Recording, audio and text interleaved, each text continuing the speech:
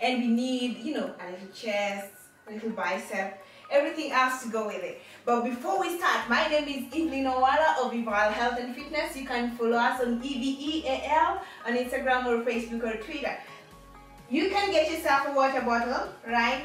We will be using that in our workout. My water bottle is 5 liters.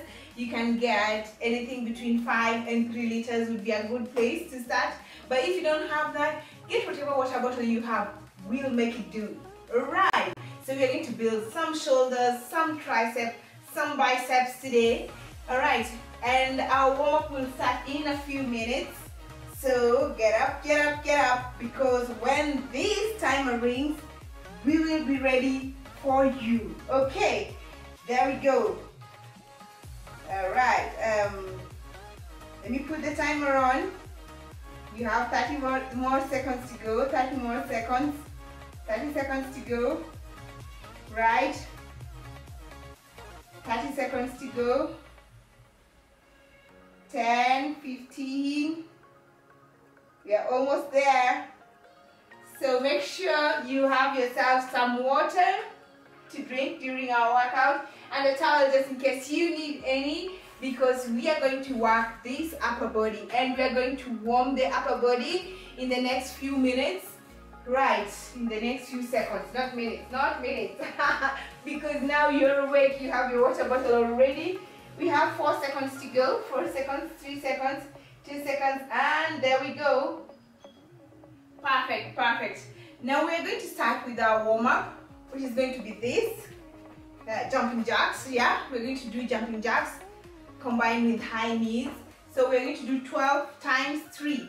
Remember, if you have an injury and you can't go through impact, it's okay. You can just do that, that, that, that as one, so that you're not able to put impact on your knees, a lot of impact on your knees, just in case it has, you know, an injury or your back is fragile. So let's do this 12 times 3. Right, let's go. 1, 2, 3, go. 1, 2, 3, 4, 5, 6, 7, 8, 9, 10, 11, 12. Well done, well done. Your rest time starts now. Walk around, and if you're like me, you're almost awake. You're almost waking up now. I know, especially if you're the kind of person who's little finger wake up, middle finger, this is the time. All the fingers just wake up. We're doing this together. We're starting on a new normal here at NTV Tizi Nyumbani. So we have 5 more seconds to go. 5 more seconds to go. 3 more seconds left. 2 and 1. Let's go. 1, 2, 3, and move. 1, 2, 3, 4, 5, 6, 7, 8, 9, 10, 11, 12. Well done. Your rest time starts now. You have successfully done the second set, which means you can run through the third set just in 30 seconds. So walk around, don't sit down, right? We are just starting our warm-up. We're just getting things, you know, the body to know that we are around, we are doing this. We are starting on a new normal. We have new energy. So 10 more, and let's start. 1, 1, 2, 3, move. 1, 2, 3, 4, 5, 6, 7, 8, 9, 10, 11, 12. Well done, well done. Our rest time starts now. Well done, you did that successfully and very well. Now we're going to do push-ups. Yes, I know. You're going to tell me that you have never done even a single push-up. It's okay. Let's start here. I will demonstrate for the beginners, those who never attempted push-ups ever. The best place to start is on a wall. We have 5 more seconds. I just want the timer to ring so that at least we go to the demonstration after the timer. Good. You've never attempted a push-ups. It's okay. Find a wall, lean on it, lean at an angle, bring your chest to it and out. It and out. Those are beginners. They have never attempted anywhere to do a push-up. That is where they begin. However, you've attempted to do a push-up, but for some reason you're unable to hold your weight through the push-up. You will kneel down, cross your legs, right? And go down and up. Down and up. Please don't rock yourself back, because when you rock yourself back, you shift the weight from the arms that you are desperately trying to work out. So you go on your knees, up, up, okay. But if you're like me, those who have done push-up before, and you want to, we're working out the upper body, you're going to do a full push-up. We're going to do 12 times 3, okay?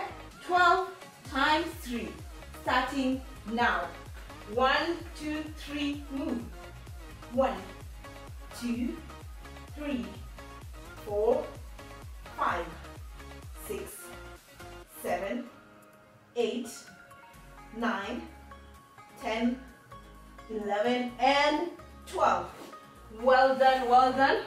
The best way to do a push-up when you're trying to do a full push-up, please make sure your midsection is slightly elevated so that you take weight to your arms, so that you're not in this position, but you're in this position and your chest goes lower than your midsection. All right, your rest time starts now. We have 20 seconds to go. Your rest time starts now, 20 seconds to go.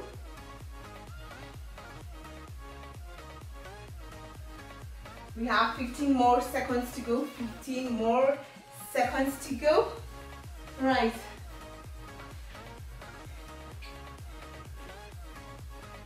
Five more seconds.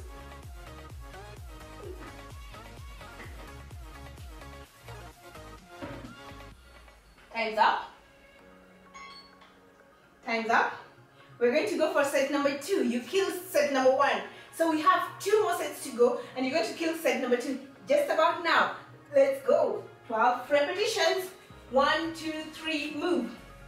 1, 2, 3, 4, 5, 6, 7, 8, 9, 10, 11, and 12.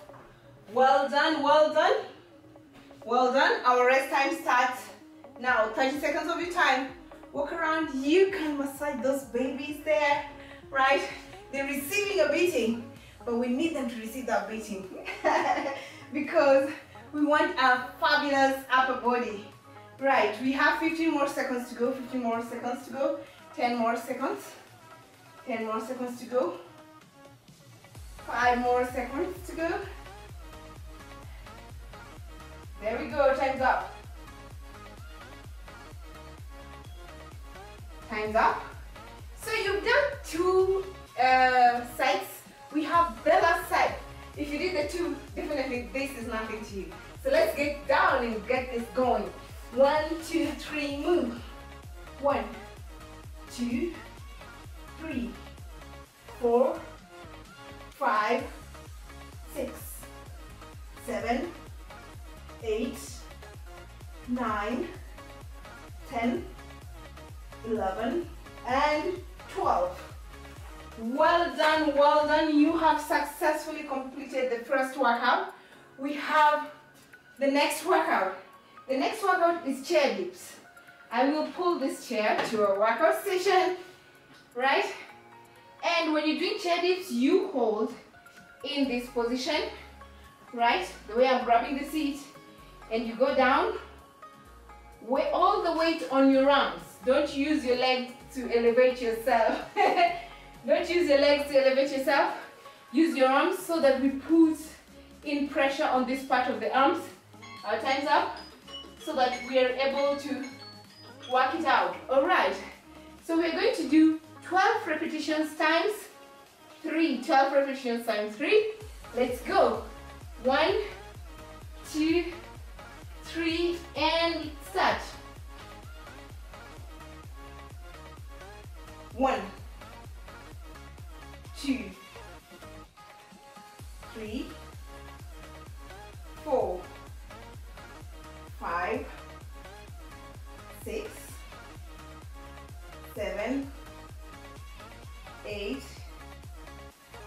9, 10, 11, one more, 12.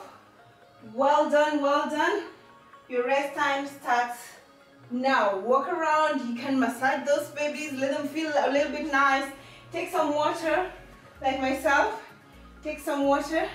We have to leave here with a fabulous upper body, because this is quite something.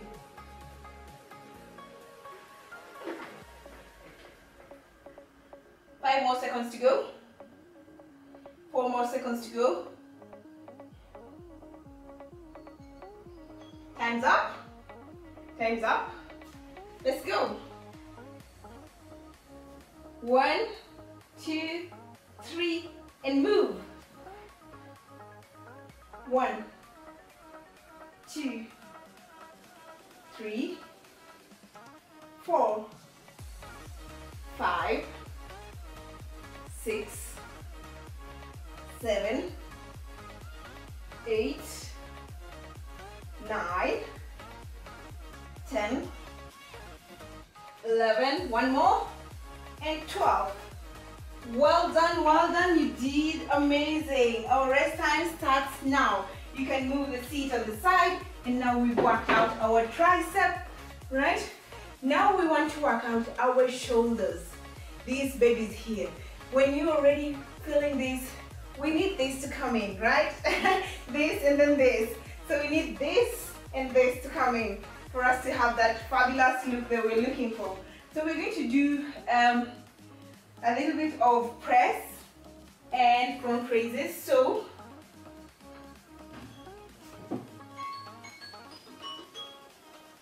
what we're going to do is this, take it down, 1.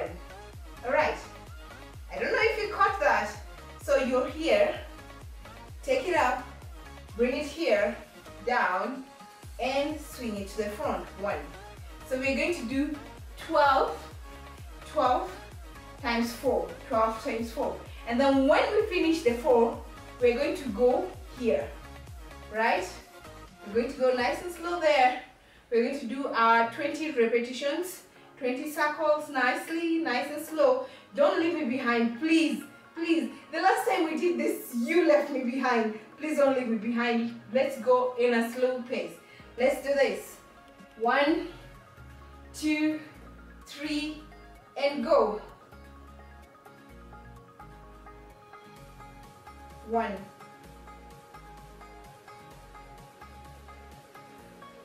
2,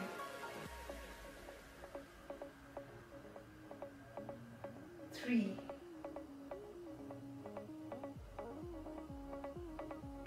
4,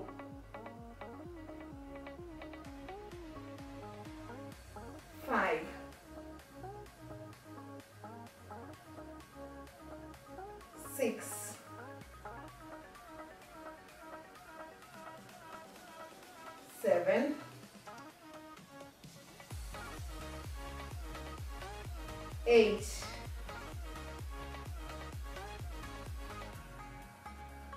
9,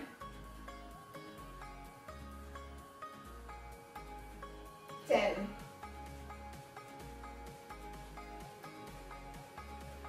11, one more, and right, 12.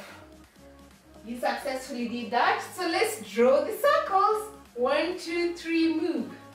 1, 2, 3, 4, 5, 6, 7, don't leave me, 8, 9, 10, 11, 12, 13, 14, 15, 16, 17, 18, 19, and 20.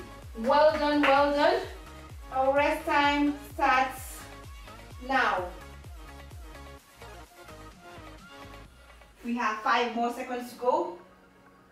2 more seconds. Our time's up. Let's go. 1, 2, 3, move. 1,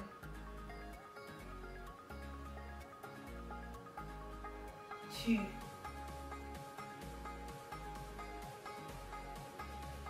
3,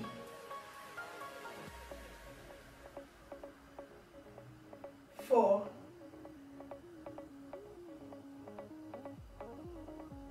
5,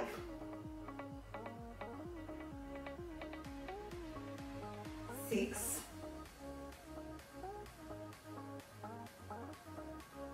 7,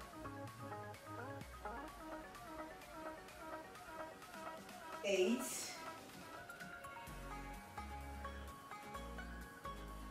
9,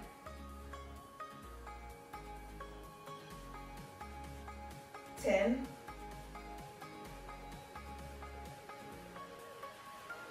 11, one more, and 12. Let's go. Draw those circles, don't be in a hurry.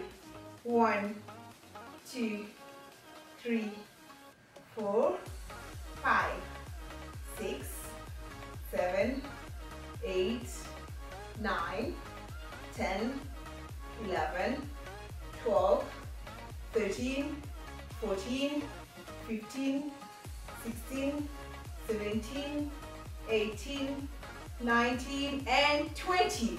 Well done, well done. Right, our rest time starts now. Our rest time starts now.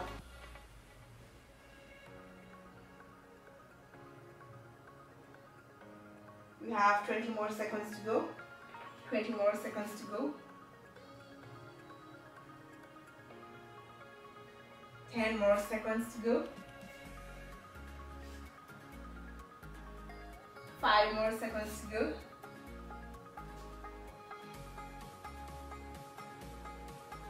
Time's up. Let's go. 1, 2, 3, and move. 1,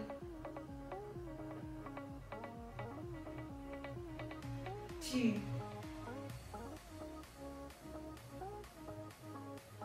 3,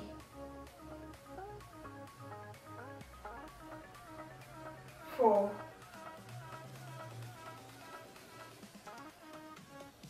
5,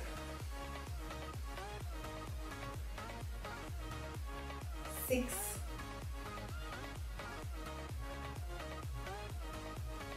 7, 8,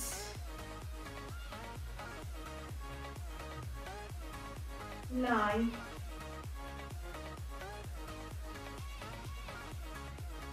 10,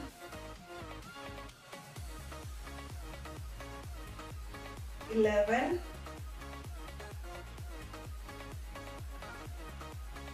12. Well done, well done, well done. Let's now draw the circles. 1, 2, 3, move.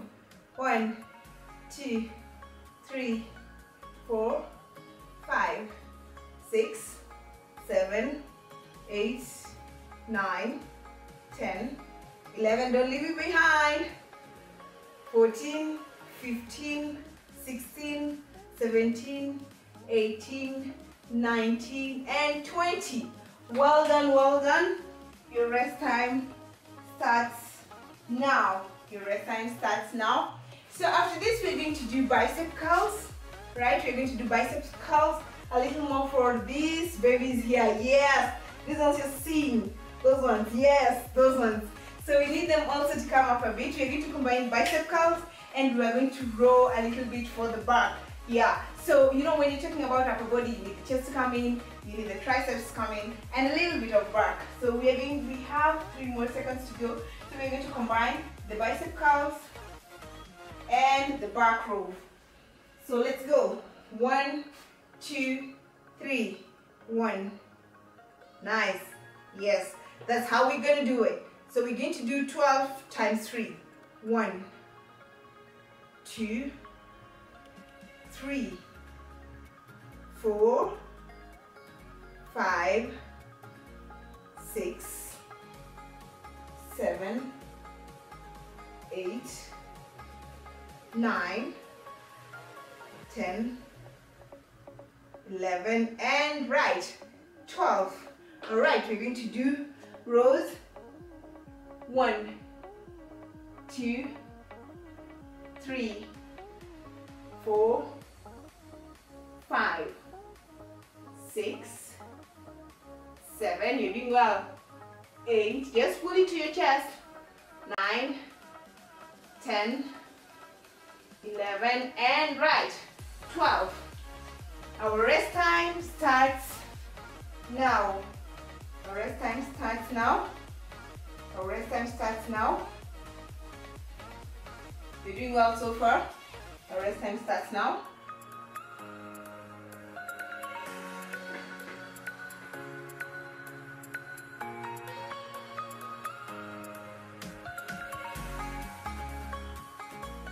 Ten more seconds to go.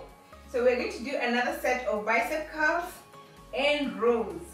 So we have 2 more sets to go. We are almost there. You're doing amazing. You brought yourself this far. There we go. Let's go. 1, 2, 3, and move.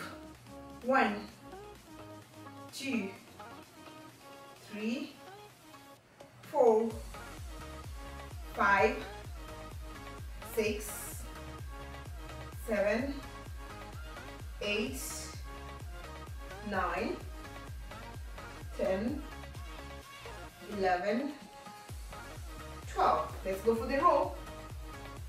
1, 2, 3, 4, 5, 6, 7, 8, 9, 10, 11, one more, and 12. Well done, well done. Your rest time starts now. Your rest time starts now. You can walk around. Walk around. Our upper body is coming through. Yes, we have 15 more seconds to go. 15 more seconds to go. 15 more seconds to go. 10 more seconds to go. You are doing amazing, amazing, amazing.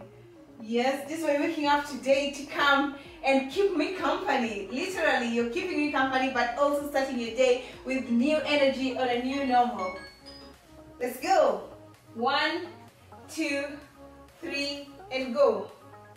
1, 2, 3, 4, 5, 6, 7, 8, 9, 10, 11, and one more, 12. Let's go to the row.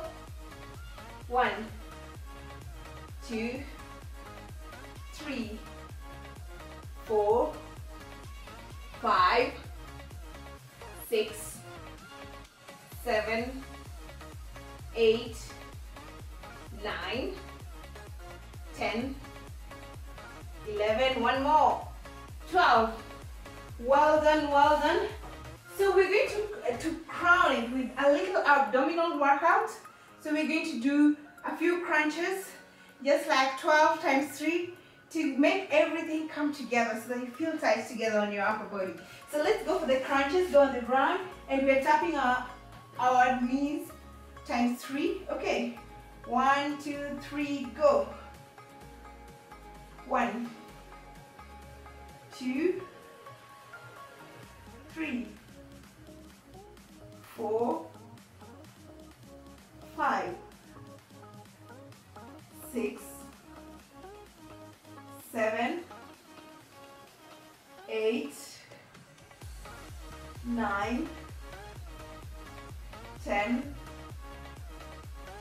11, and right, 12. We have a 30 seconds rest time. 30 seconds rest time. 30 seconds rest time. We put the timer. Right? That wasn't hard. That was easy. Easy and fast. Yeah, we have 20 more seconds to go. 20 more seconds. 20 more seconds. We have 15 more seconds. You're doing well so far. We have 10 more seconds to walk around if you can. We have 5 more seconds. And let's position, get back to position, get back to position. There we go, let's go. 1, 2, 3, 4, 5, 6, 7, 8, 9, 10, 11, and one more, 12. Let's go for the last set. We don't have to wait for the timer for 30 seconds. You can do this, we can do this, right? Yes, we can. Let's go down. 1, 2, 3. I know you're ready. Let's go. 1, 2, 3, go. 1, 2, 3, 4, 5, 6, 7, 8, 9, 10, 11, and 12. Well done, well done. You ran through it like a soldier. You're starting your day on a new normal. My name is Evelyn Oala, and that's all we had for you for today. Until our next episode, please watch out for Peter as he comes along with all that he has to bring to us in our next episode.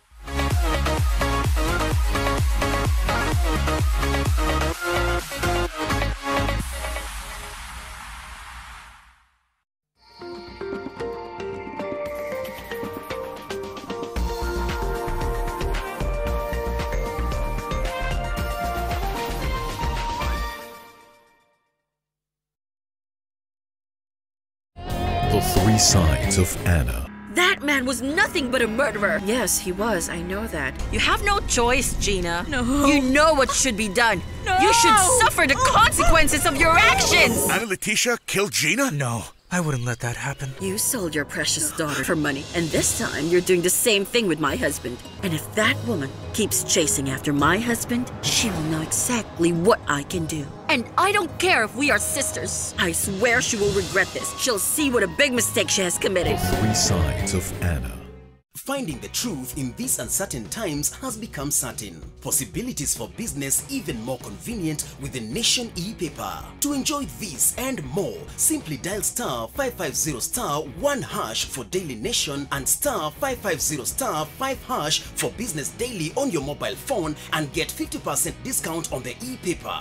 Yes, for just 20 shillings each, the truth will find you and more possibilities right where you are. Dial star 550 star 1 hash for Daily Nation and star 550 star 5 hash for Business Daily today. Terms and conditions apply.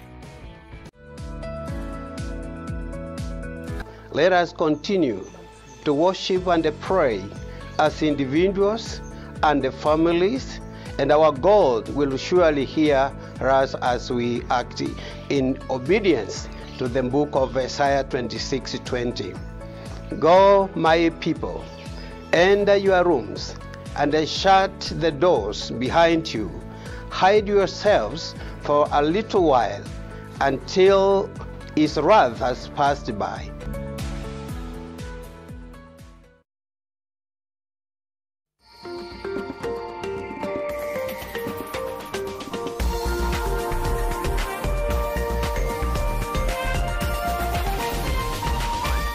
This is NTV.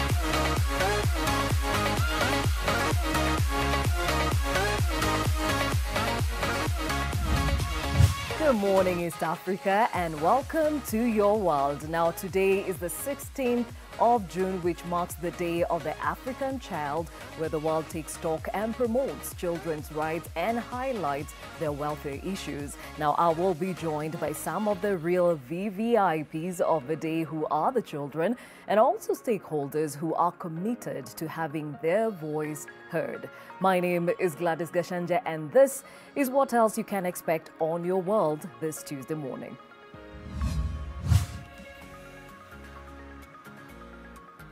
Ministry of Labour and Social Protection launched the Day of the African Child with the theme Access to a Child-Friendly Justice System in Africa. But no one asked me what it feels like to be a child. Various children around Africa give their 2 cents on the Day of the African Child as they appreciate the African Children Charter that recognizes their rights.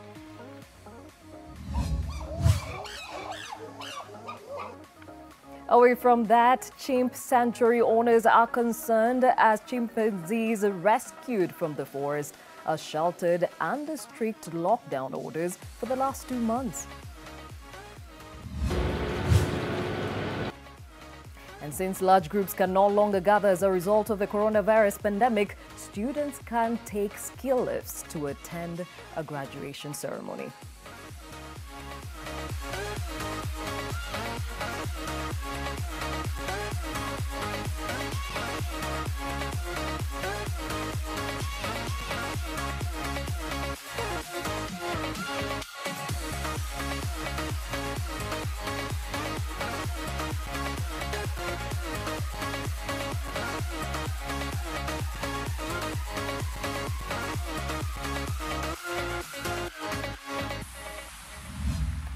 Well, thank you for joining us on this broadcast, and we take a look around the world and how those numbers are looking like as far as the effects of COVID-19 are concerned. And globally so far, 8,113,065 people have tested positive of COVID-19. Thankfully, 4 million of those, 213,284, have totally recovered from the same. And unfortunately, we have lost 439,064 people to COVID-19. Now, right here in Kenya, so far, the government says we have 3,727 confirmed cases of COVID-19. 1,286 people have recovered from the same. And unfortunately, 104 Kenyans have succumbed to COVID-19. Well, these are numbers that keep updating by the hour across the world. And of course, as you know, right here in Kenya, we have that daily briefing that tells us how the situation is on the ground right here in Kenya. Well, as I had highlighted earlier and alluded to our conversation of the day, the theme for this year's Day of the African Child is access to child-friendly justice system. So our question of the day to you is, what has been your experience accessing justice on behalf of a child who has been in conflict with the law or had their rights violated? What has been your experience with a child who has been in conflict with the law or has had their rights violated? Remember that hashtag New Normal on any social media space, and you can also call us or text us on that number on the bottom of your screen. And now let's look at some of the top stories making headlines even as we follow on the effects of COVID-19. For the first time, the government has publicly confirmed COVID-19 infections of its officials after State House stated its 4 officials have tested positive for coronavirus. In a brief statement to the media, State House spokesperson, that is Kanzedena, said the president and the first family are safe and free from COVID-19. And also Jane Goyri reports that ODM party leader Raila Odinga received and accepted his COVID-19 results that are negative. The coronavirus crisis has infiltrated one of the country's most secured buildings. 4 State House staff tested positive for the virus. State House spokesperson in a statement said the 4 cases were discovered during a mass testing that was conducted on Thursday. Now extra access protocols have been rolled out, especially for staff residing outside the compound and for visitors.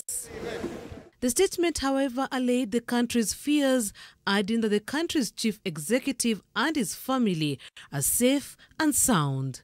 The infected officers are admitted at the Kenyatta University Teaching and Referral Hospital in Kiambu County, where they're undergoing treatment. State House says their families and close contacts have been traced and are being attended to accordingly. The House on the Hill has in the recent days been hosting a number of meetings attended by large crowds. This includes a Jubilee Party Parliamentary Group meeting where more than 100 people attended.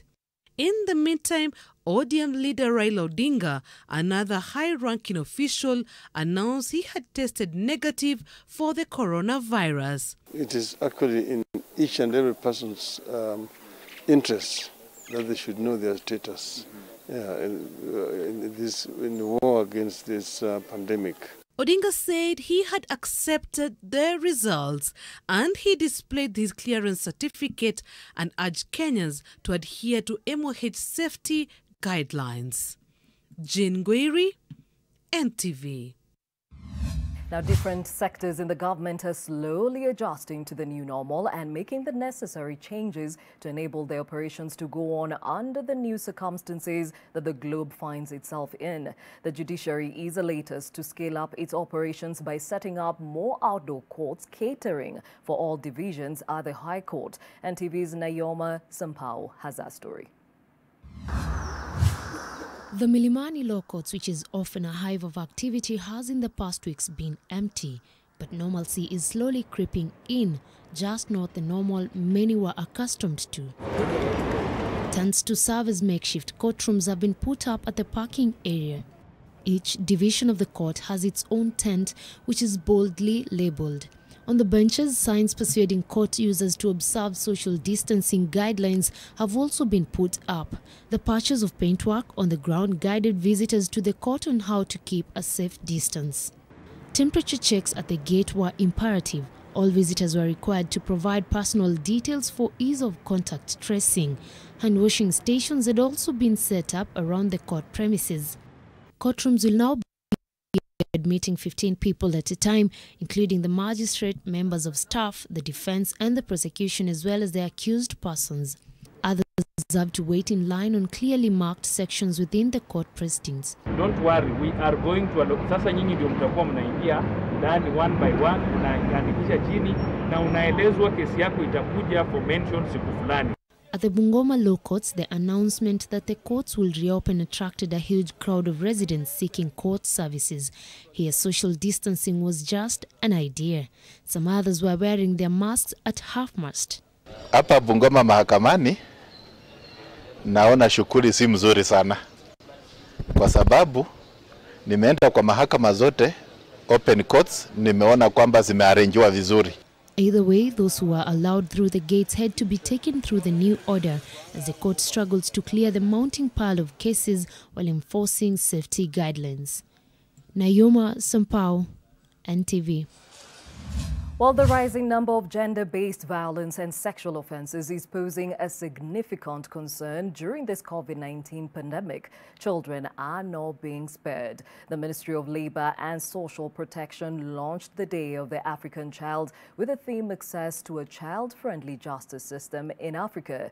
This will see all agencies dealing with children in the justice system have synergy to curb cases of injustices. Clear procedures will guarantee the children a dignified and fair process of justice when their rights are usurped. With the ongoing pandemic, children are also being trained on court procedures and seating arrangements while being sensitized on safety measures put in place by the courts.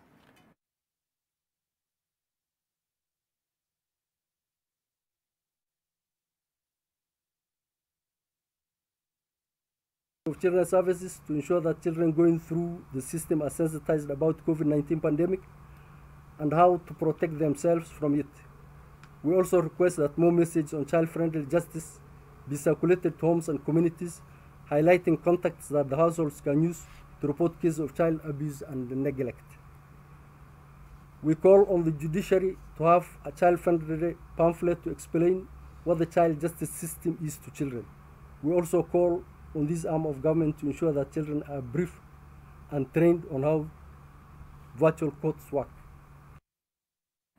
And definitely that kickstarts our conversation this morning, even as we focus on the Day of the African Child with that theme again, access to a child-friendly justice system. To help us have this conversation is Juliet Nyambura, who is a child rights advocate and a technical advisor for the NCAJ Special Task Force on Children Matters, and she will be telling us what exactly they are tasked to do. We have Pauline Kedogo Anubi, who is an advocacy manager at the SOS Children's Villages right here in Kenya. We also are joined virtually by Lilian Zodzo, who is the National Director, World Vision Kenya, and she will be giving us a scope of how children in the marginalized areas are being catered for. And of course, we have Dr. Nkatha Murungi, who is the head of the Child and Law Program at the African Child Policy Forum, and she is based in South Africa. And of course, as you can see right next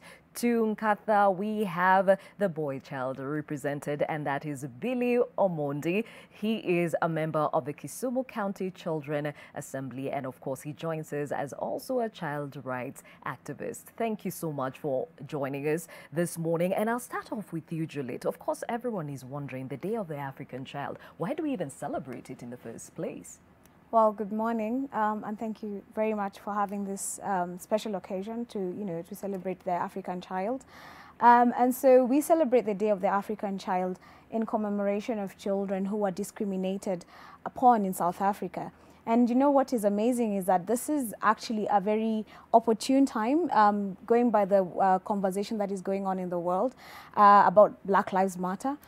These children actually refused to be discriminated on, and they took to the streets. And so this day is in commemoration of these children. And you can imagine that the OAU set up this day to celebrate the children. And we can say that since 1976, we have seen tremendous growth in access to justice for children. We have seen child rights grow in Africa. So this is not just a celebration for Kenya, it is a celebration all over the world. And we're talking about the theme being access to a child-friendly justice system. Yeah. What does that mean? Wow, that's a very, when I think about it, it's multifaceted. When you talk about justice. So, you know, there's different components of it. So there is the access bit, there is a justice bit, and then there's a child-friendly justice. So, and the child-friendly justice system, you know, we are supposed to break it down into components. For instance, there is a part of infrastructure, there is a part of practice, there is a part of the laws and the legislation and the policies that surround the child friendliness of the justice system. And then now there is the question of access to this system. And so what are the many ways that children can access justice? Is that even possible, so to speak? As an advocate of about 10 years now, I don't have a conclusive answer as to whether this justice system is really accessible to children. I can say that I have seen improvement in the accessibility of it to children. But as to certainly whether it is accessible is a discussion, is a very long conversation that we need to keep having. And I'm happy that this day, the African Committee of Experts actually said we are going to be looking at establishing the child friendliness of a justice system for children. And maybe you can define to us what entails the justice system. What it sounds like the judiciary, but there is more to this than that. Right? Absolutely, absolutely. So the thing I want, because I want to make it, I'm also a lecturer, so I don't want to make it a legal class, so that everyone can be able to understand. The justice system has various facets. So you want to think about when a child has committed a crime or a child needs help from beyond the parents, you know, and guardians, where does the child run to? So we have various facets. So first, probably if a child is lost in the streets, they'll probably be taken to the police station, or they'll be taken to the chief's office. Then after that, the child will be taken to court. In the process between say the chief's office and the police station and the court, there are various people that the child comes into contact with. We have the Department of Children's Services. We have the probation services sometimes. We have the volunteer children officers sometimes. So we have various people that the child comes into contact with.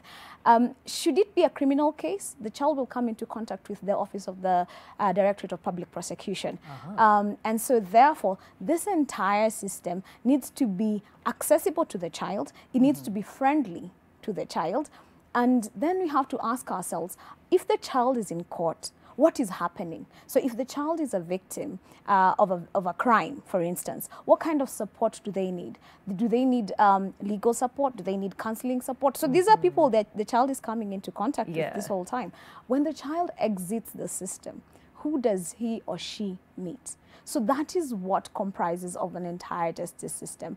And that is what we call, for us in the task force on the juvenile justice, we call them the juvenile justice actors. These are the various offices and institutions that are put together to take care of the child as the child is going through the justice system. Okay, well said. Now we have the definition of the day, why the theme is as such, and what exactly entails the judicial system when it comes to the children. Let's bring in the SOS villages. Now, these have been in Kenya for a while. Pauline, what can you tell us is the mandate of the SOS villages in as far as child protection is concerned? Okay, thank you, Gladys, for the question, and it's good to be here today. SOS Children's Villages Kenya is involved in various initiatives within the community, and we work in collaboration with the government and other actors at a national level and at a county level as well. Our mandate is also drawn with our collaboration with the Department of Children's Services, the National Council for Children's Services, amongst other players. In ensuring that we continue to do our work, we also support the processes of ensuring that we advocate for child-friendly policies For example, we've been involved in ensuring that the Children's Bill, Voices of Children have been gotten into the processes of the Children's Bill. We also work very closely to build the capacities of different players within the community. We have the law enforcement agencies, we have the judicial officers, we have the court users committees, amongst others. And we also promote child participation initiatives as well. We work very closely with child rights clubs, building their capacities to ensure that they are aware of their rights. We also work with government structures such as the children's assemblies at the county and even at the national level, just to ensure that, well, the voices of children are heard and respected. We also work to support families within the communities in our program intervention areas where we have family strengthening programs.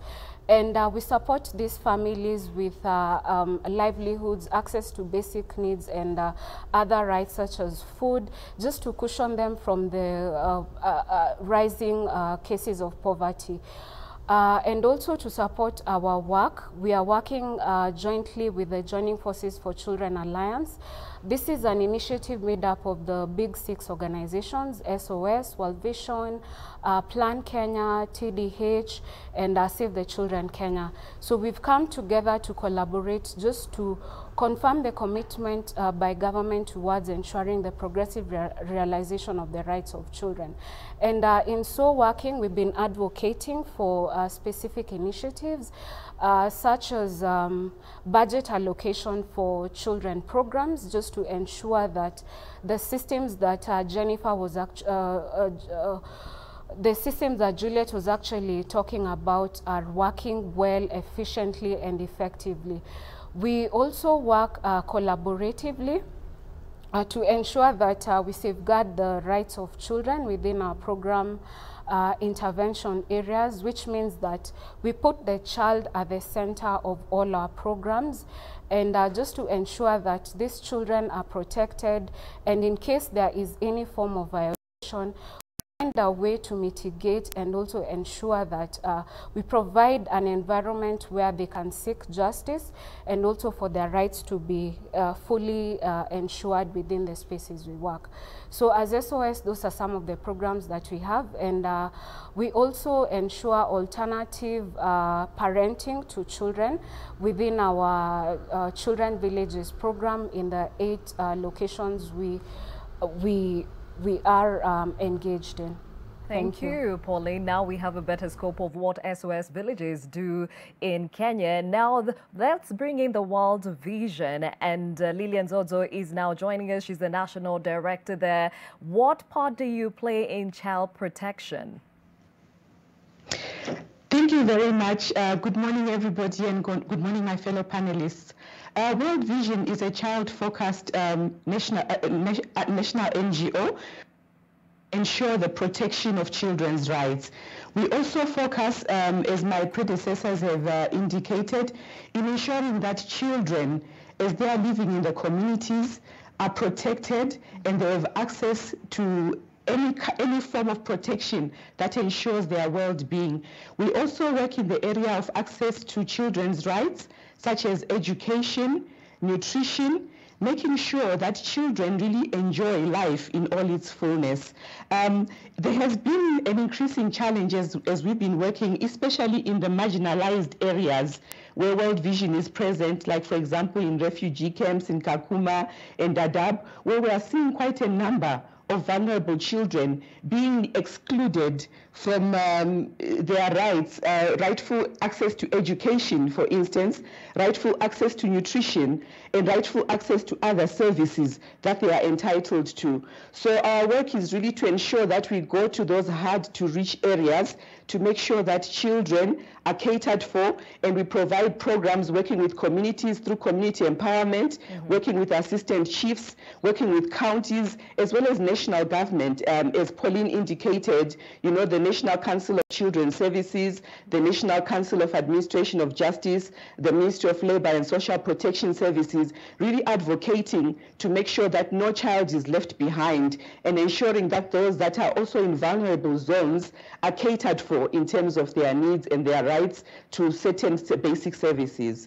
So our work really encompasses, we cover 37 counties here in Kenya, where we really focus on community-based interventions that seek to address the issue of children's rights. Okay, and Dr. Nkatha, you are based in South Africa and you have a better scope of the region, even as we emphasize on the access to a friendly justice system for the children. How does that look like from a regional point of view?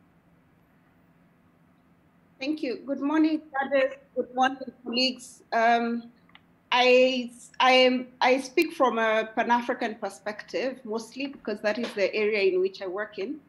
I think this is a very timely conversation on the African continent, because just as we are having the discussion within Kenya, the rest of the continent, we are taking stock of how much has changed. And I think one of the main things that I would say in terms of having a Pan-African picture is that at least this year, we have 30 years since the adoption of the African Charter on the Rights and Welfare of the Child. Yeah. It's also about 31 years since the UN Convention on the Rights of the Child. So we really have had time and conversations around access to justice. So a lot has changed on the African continent, which I would say mostly, at least at the legal and policy level, we have more laws, we have more national instruments, and we are able to speak to those. So I think from a general point of view, it's encouraging, the picture across the continent. However, most African countries still have a long way to go to say that we have, you know, an effective legal protection for the right to access justice for children.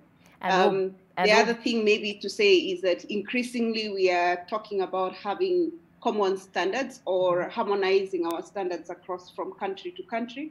So we might not be, you know, able to rank them from number 1 to number 55 of African countries, but we are in a position to say that clearly a lot has improved. And I think as we go on in the course of the conversation, I might be able to share some experiences from specific countries that have done pretty well, I think. Definitely, we'll be delving into the best practices in the region. And as you can see, the young man right next to Nkatha is Billy, and he is part of the Children Assembly. Billy, you are the real VVIP of this day. We celebrate you.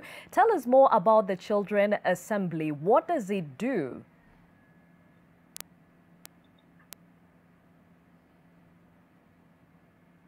Billy, can you hear me? Okay, good morning, everyone. In the Children Assembly. Keep going, keep going. Okay, we seem to be having... Yes, he can hear us. Keep going, Billy. Okay. Okay, Children Assembly is a system whereby the children are given the opportunity to rule themselves, govern themselves, and share out their issues to various systems of the government. Like the children also have their own system of government. For example, we have the speaker who can speak on behalf of the children, like from the county level or from the national level. And I think this is a very good thing to have because no one can speak on behalf of the children. Thank you. Very well said. And maybe you can give us an idea of how you constitute those children assemblies. Okay. For the system to be constituted, there's always an election. An election must be done from the children themselves. After the elections have been done, you'll be voted in. There will be a panel that will be in charge of teaching you on how to govern your fellow children, and how to rule them wisely. Secondly, we'll be attending various meetings that will be giving you information on how to be a good leader and keep you smart in the system. That's how they've been constituted. Okay, and what is your role in the Child Assembly? What's your position? I'm the Speaker of Kisumu County. Well done, and thank you for gracing us with your presence, Mr. Speaker, sir, from Kisumu County. And another VVIP that is joining us is actually Monica, not her real name, and she joins us from a statutory institution. She has been in conflict with the law, but she's undergoing rehabilitation. Monica, ulifikaje ukashikwa na ukaekwa kwenye rehab center? Okay, mimi nimezaliwa na watoto sita. Yes? Ehe, nakusikia, endelea. Tukalelewa na wazazi wote wawili. After a while, baba akadivorce na mamangu. Mama akachukuana na baba wa kambo. Tukaanza kuishi tu kama kawaida. Ikafika mahali baba wa kambo akaanza kuleta time walizaa na mamangu mtoto mmoja, akaanza kuonyesha ubaguzi.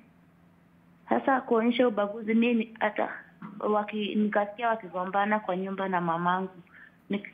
Nikisikiliza kenye walikuwa wanaongelelea ni kuhusu sisi wenye tuko nyuma ya wenye ni watoto wa baba mwenye waliachana na yeye.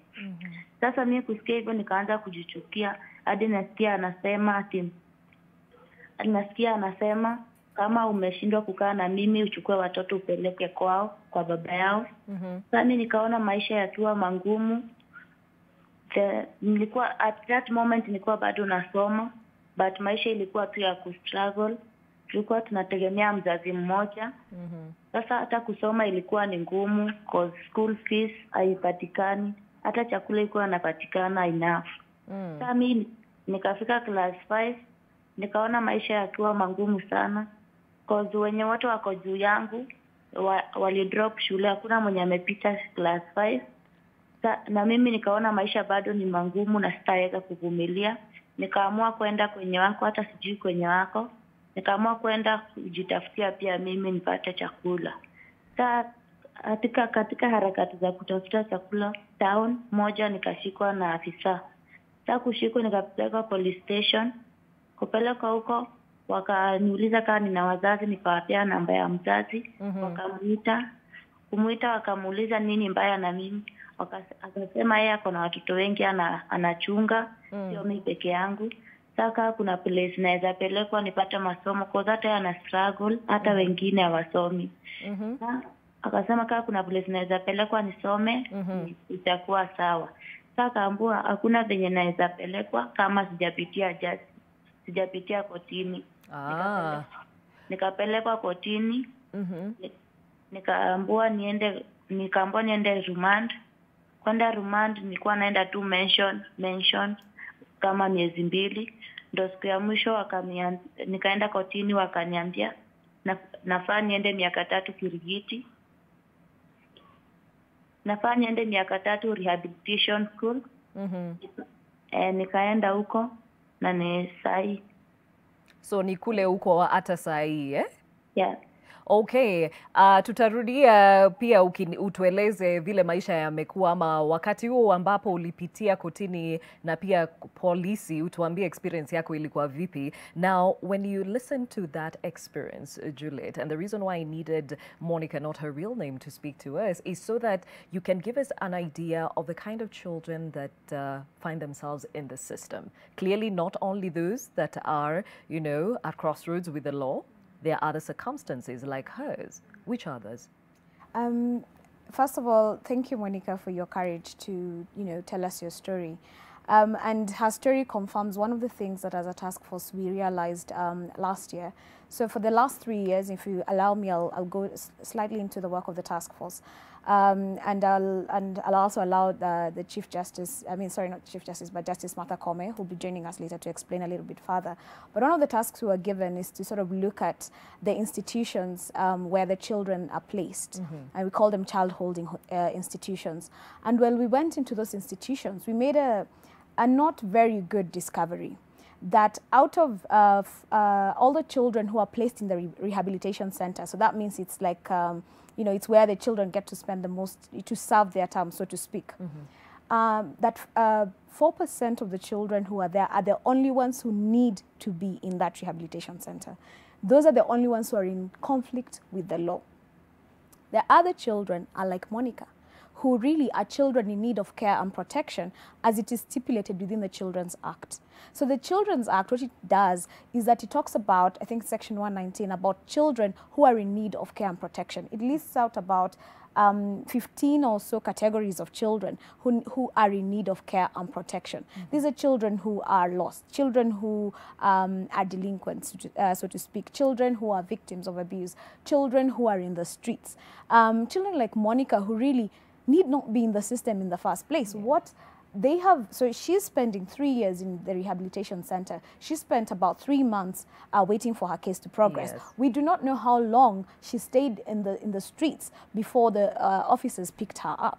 So I can see that this is a child whose life, unfortunately, I'm going to say this, is almost being wasted away while they're supposed to be in school, just because the parents did not have the finances, for instance, to put her up in school or to feed her, according to her story. So this confirms that not all children belong to the justice system. But how do children find their way into the system?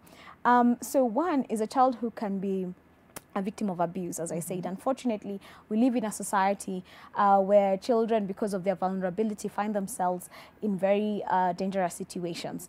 I have had the unfortunate chance to walk with a child who is a victim of sexual abuse, and there are many. And you can read various reports, even one of the reports of the report of the task force, that tells you just the huge numbers of sexual offences against children. There are also children who find themselves in contact with the law because they are victims of physical abuse, parental neglect, like is the case of Monica, and other cases. The other category of children, as I said, is children now who are in need of care and protection. And, these are children who generally, maybe they're not victims, they're not in conflict with the law, but they are in contact, they need of care and protection. And also because sometimes their parents do not seem to agree. Yeah. So they find themselves in court, either when the parents are fighting for custody or maintenance, and sometimes their voice has to be heard in court. And then finally, there's the category of children who are in conflict with the law. So these are children who have clearly, gone against the law. They have committed certain offenses that require them to face the justice system. Okay, now Pauline, clearly the corona pandemic has actually exacerbated the situation, especially in as far as what Juliet is actually describing here. What has been your experience?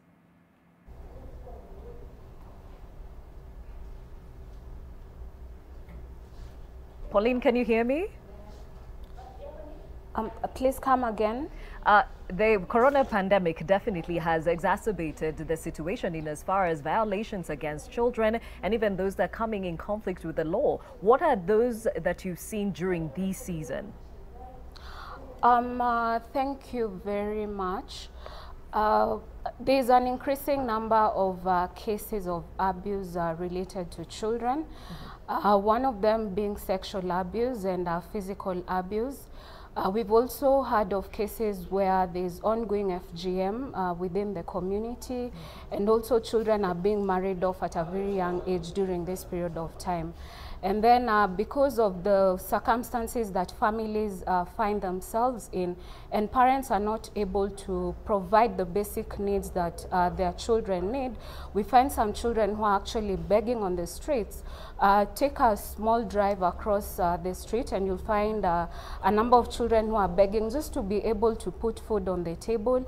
And we also have those other ones who are exposed to older men, perhaps. For the young girls who are exposed to to older men for sexual favors in return of maybe some financial kind of support. So all these forms of abuse are taking place during this pandemic because of the increased number of poverty perhaps within the community, because families are not able to provide for themselves. But we also have, based on the fact that we have children using the online platforms such as the mobile phones and computers to engage in school learning programs, we also find cases where these children are exposed to pornography, access to sites where they're not actually supposed to be engaging with adults for child pornography.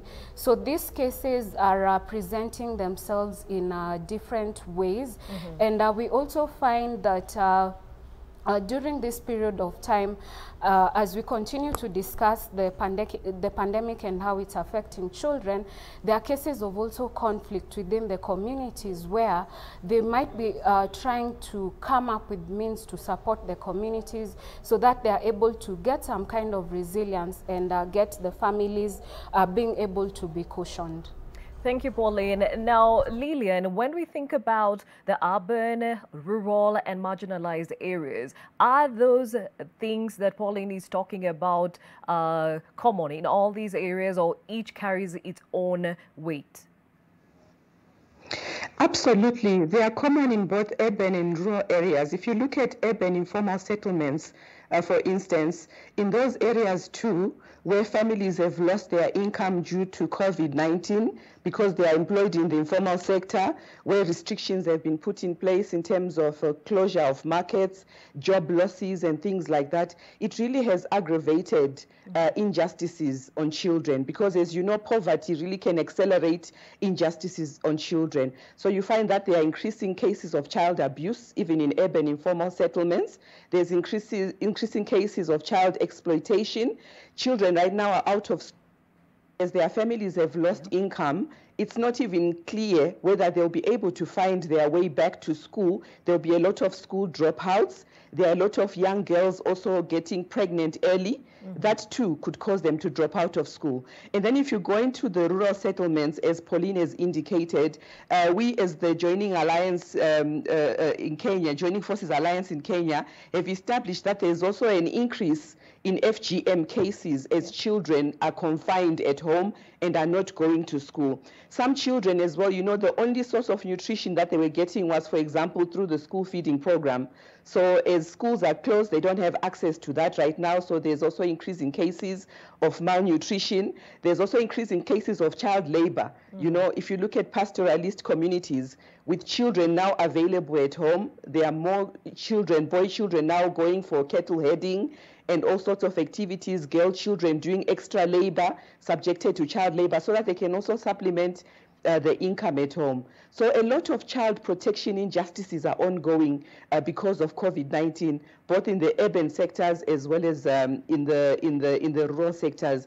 And we as Joining Forces Alliance in Kenya, working in collaboration, as Pauline indicated, with SOS, Children's Villages, Plan International in Kenya, Save the Children, Tedesome and Child Fund, along with World Vision, are really advocating for a more coordinated response to child protection issues, whether it's at national, county, or at community level, to make sure that really systems become strengthened so that there's public awareness in terms of how to report those child protection abuses, those child abuses, and also how they can be handled. There's need for increased awareness and a coordinated effort so that there are also some standard protocols or guidelines that are put in place that enable communities, even at household level, to understand how to ably report such cases.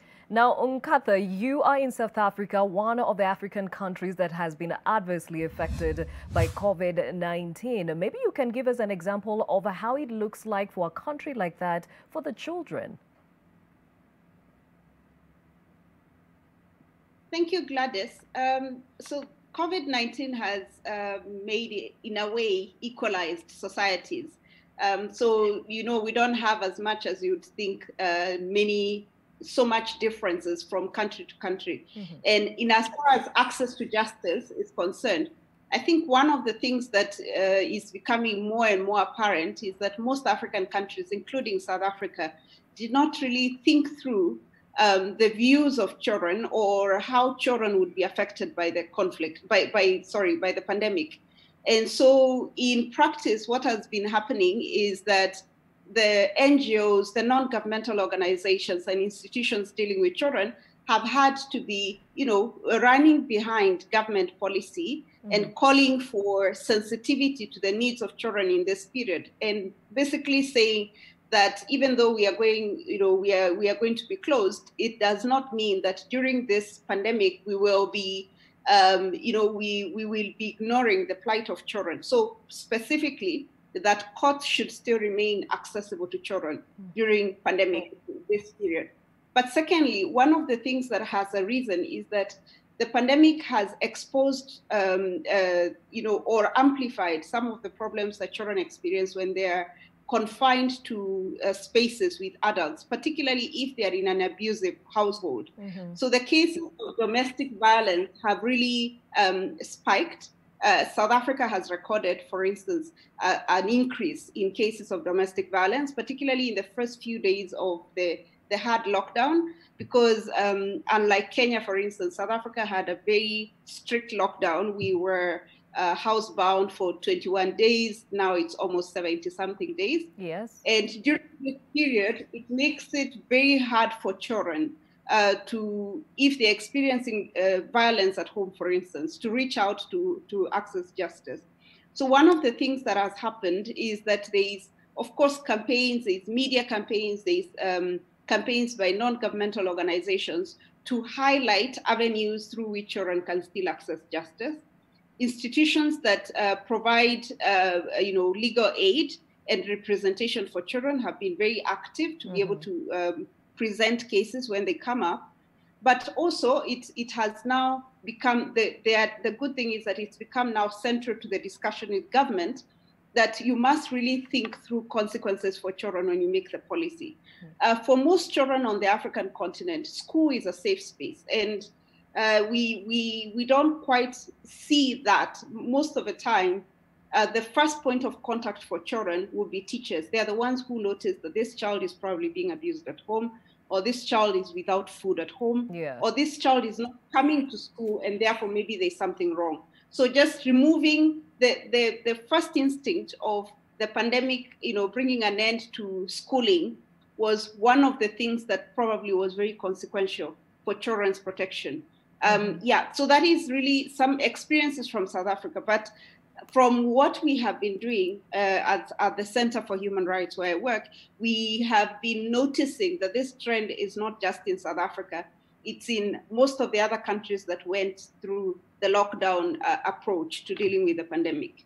Okay, and let's hear from Billy. Billy, this has been a very interesting time for all, and children, as we have said, have been very vulnerable. In Kisumu County, what are the challenges children have been facing?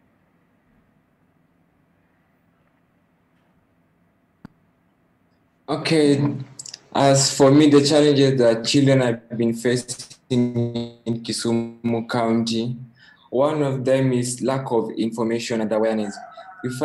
And poverty. You find like most girls are being impregnated because of poverty. They're searching for food. If they were in school, maybe they could be getting that lunch. And secondly, lack of information. Yes. Okay, we seem to have lost Billy for just a moment, but he brings up quite a very critical issue there in as far as poverty is concerned. And of course, he represents Kisumu County. But as we wait on Billy, I'd like to hear from Monica. Remember, this is not her real name, and she is in a statutory institution. Monica, you said ulikuwa kwenye kotini, ulipitia kotini miezi 3, sasa you're facing 3 years kwa rehabilitation center. Hiyo experience ulipitia, ni vitu vipi haukupenda? Okay. The challenges I faced in the justice system were being treated like adults in cells, being put together with adults, lack of friendly language in courts, e.g. kama mimi vile nilisikia judge akisema atikaa ninaombi, nikaambiwa wafunge macho tuombe, nikatolewa hapo na polisi. Overstaying in police cells and remand homes, no toilets in cells, harassment in remands and cells, the rudeness of the police officers, sleeping on a cold floor. Whenever I raised my hand in court, you are told that the time is over, misunderstanding your cases, being beaten without a reason.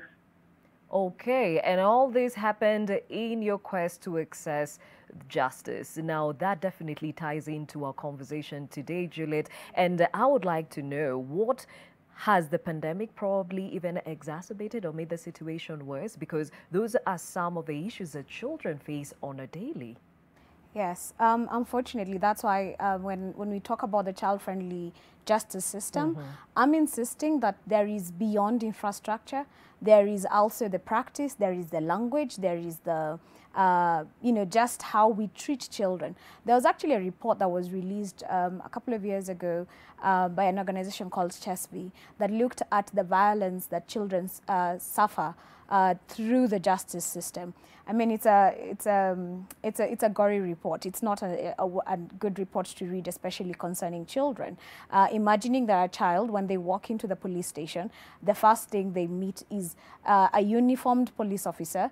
And I mean, we've all had experiences walking into police stations. They're not the most friendliest places ever, even if you know a police officer. So you can imagine when a child walks in there, if it's a child who is in conflict with the law, or if it's a child victim. In fact, we had situations where child victims would walk into the police station to report cases of sexual abuse, and they would be told, "Iyo ni maneno ya nyumbani, go and discuss it at home," you know, or they would laugh at you. So for instance, if one of the things that Monica is saying is that she was treated like an adult. So you find that in those institutions or justice systems, that they look at the child and say, "Uyo ni mrefu sana, uyo ni mkubwa sana." So they immediately think you're an adult until an age assessment is done. So the conversation of the child friendliness of a justice system goes beyond. Just to answer your question, COVID has obviously exacerbated the situation now because first of all, there is delay in cases. So if there's a child right now in remand, the cases were not going on for quite a long time. And until, the courts decided, okay, we have to come up with innovative ways to make sure that these cases are heard. Also, I would really like to applaud the DPP, where they made a decision to divert a lot of the cases of children, so that when a child comes into the system currently, they do not have to wait at the police station, whether to wait for their case to be processed. The office of the DPP will actually sit down, look through the case, and recommend that the cases are diverted unless they really need to go through the process, especially where children are in conflict with the law. Those cases will be diverted, and for that I just want to say thank you to the office of the DPP. What do you mean by diversion? So let me explain a little bit further on what diversion is. Diversion is a concept where a child does not go through the justice system at all. Let me just go back a little bit. A child-friendly justice system ensures that a child does not come into the system at all. That is what the United Convention on the Rights of the Child, that's what the African Charter on the Rights and the Welfare of the Child, that's what our Constitution, and that is what our Children Act says, that a child need not come into the justice system in the first place at all.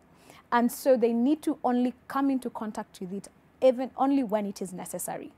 So when we divert, we mean that we are trying to make sure that this child does not come into the harmful nature of what our justice system is. Because, and the reports will show, that for every process that a child goes through, they come out a different person.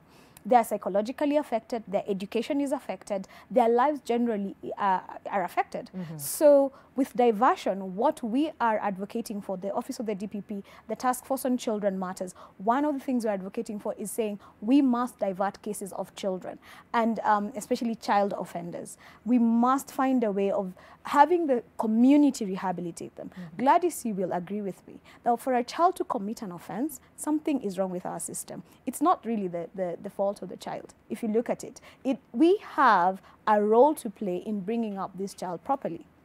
But we are finding that children like Monica is in the justice system because she didn't have food, she didn't have education, you know, and just because the parents are not able to provide this, that means that the government also is not seeing this child. Yes. And that is why the child is in the system. So if we can find a way to make sure that this child goes back into this community and have the child rehabilitated within the community, it is a safer place because it is protective. Because it is home. It is what the child knows. It is what is conducive, unlike going through the justice system. So obviously, as COVID has exacerbated the situation, but as I said, the DPP are doing something about it. The courts as well are coming up with virtual ways of hearing children, especially cases of defilement cases where children are victims of abuse. So where we again the DCI through the Child Protection Unit, the Anti-Human Trafficking Child Protection Unit, they're using the virtual systems to be able to record evidence of a child, and the child now can testify virtually without necessarily actually sitting in court and hearing the case. So that is something else that is very commendable during this time. The children are also receiving teletherapy so that they can receive counseling. As I said, one of the things that we need to establish within the child-friendly justice system is a system that also heals the child. It's a system that is all round. So if the child must get into the system, can we ensure that the child comes out of that system healed? If what took them there in the first place was lack of food, can we ensure that we deal with that so the child does not reoffend? Because as Justice Kome likes to say, the child has only 18 years to live. And then after that, they become adults. So if that child walks into the system when they're 9 years old or 10 years old, and they have to spend 2 years in a case, and then another 3 years in remand, surely we are definitely wasting their time. And that is why we are really advocating for diversion of the cases of children. Well, the conversation today, the Day of the African Child, the theme, as we have mentioned, is access to a child-friendly justice system. Now, even as we celebrate the children of Africa and 30 years of the African Children Charter that recognizes children's rights, interests, and most of all, recommit to an African feed for all, we see a few children from different parts of Africa giving their 2 cents on being an African child. Would love to ask me what I want to be when I grow up, but no one asks me what it feels like to be a child. Sometimes my brothers don't want to play with me. It makes me sad, but my Coco always tells me that family is important. What happens during the early years is crucial for every child's development. It is a period of great opportunity, but also of vulnerability to negative influence. My family did this for me by making sure I have good nutrition, health consisting loving and care, and encouragement to learn in my early years. Speaking of family, my father has been making sure I do my homework and that I practice reading and writing every day. He says that education will take me far. Article 11 of the African Charter on the Rights and Welfare of the Child says that every child has the right to an education. On any given school day, over 1 billion children around the world head to school. Yet, for many of them, schooling does not always lead to learning. Experts have called this a learning crisis, and I agree. Without proper investment made in education, we will look back and realize that children have been left behind. Education matters. I love my family and friends. Whenever I'm sad, they can always make me feel better. They care about my mental and physical well-being. That makes me feel safe. Nous avons le droit d'être protégés dans nos communautés, nos familles et nos écoles. Mais dans de nombreux cas, nous ne demandons pas d'aide parce que nous pensons qu'une menace pour notre sécurité est de notre faute ou n'est pas un problème. Je sais comment nous pouvons tous agir et changer cela pour le mieux. Les gouvernements doivent faire des lois qui accordent la priorité à notre protection. Les organisations de protection des enfants devraient offrir autant de soutien que possible pour s'assurer que le problème des enfants reste à l'ordre du jour. Nos familles peuvent nous protéger de la violence physique et psychologique en nous encourageant à prendre la parole et à lutter contre les normes sociales qui nuisent aux enfants. Question de sécurité.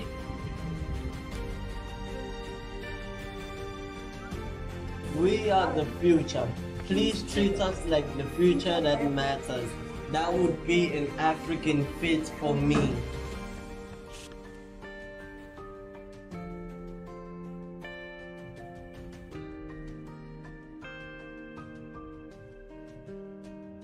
Africa. Thank you for watching.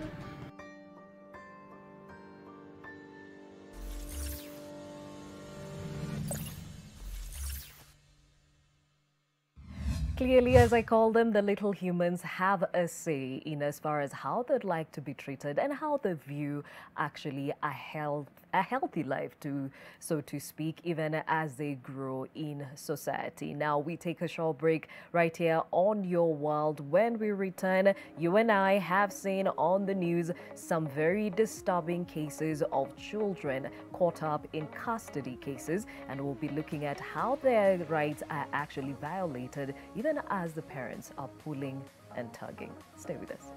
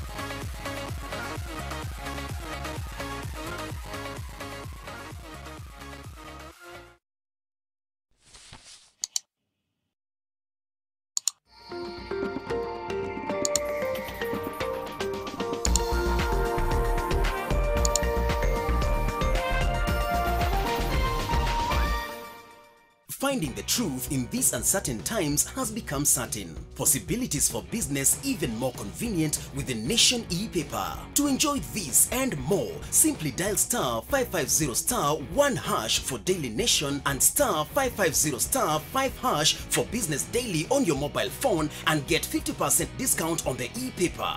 Yes, for just 20 shillings each, the truth will find you and more possibilities right where you are. Dial *550*1# for Daily Nation and *550*5# for Business Daily today. Terms and conditions apply. Don't be nervous, Anna. Just look at the picture. Acknowledge that you look like her, but you have to insist that you're not her. That woman looks nothing like my wife here. Then how come we don't know you? Don't let your nerves get the best of you. What if they ask me something I can't answer? It's taught in acting class. If you don't know the answer or you don't want to answer it, throw the question back to them. Stop wasting your time trying to prove that she's Anna. I want you to find out all the information there is to know about Stella Guerrero. Everything about her. Kuandamana na mama akienda clinic na pia kujua hali yako ya HIV ni muhimu. Inaonyesha unamjali na pia unajali mtoto wako mtarajio. Je, unajijua? Afya bora, maisha bora. Jipime, jiinue.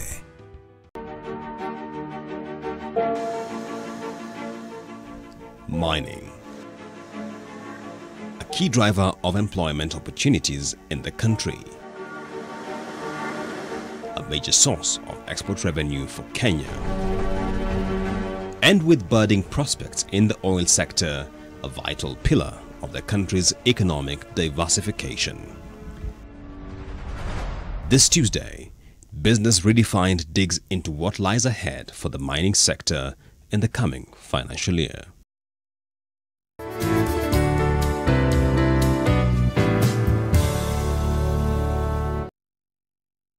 Amara Sanitizer is an alcohol-based sanitizer containing ethanol, which has a broad-spectrum antimicrobial activity, killing bacteria, viruses and fungi. Amara Sanitizer is enriched with aloe vera, making it gentle on your hands.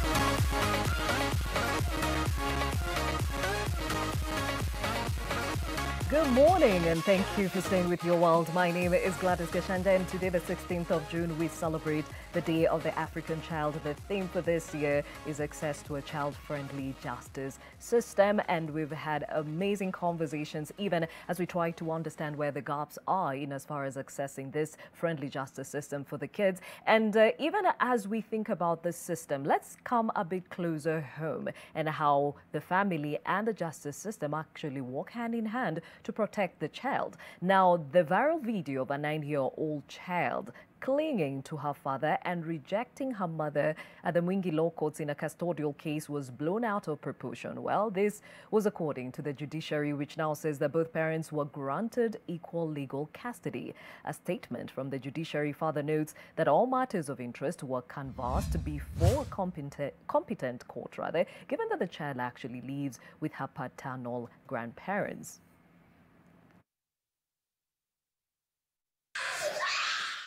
Contrary to what the judiciary said in their statement, there's actually an application that was filed on 10th of January 2020 seeking to review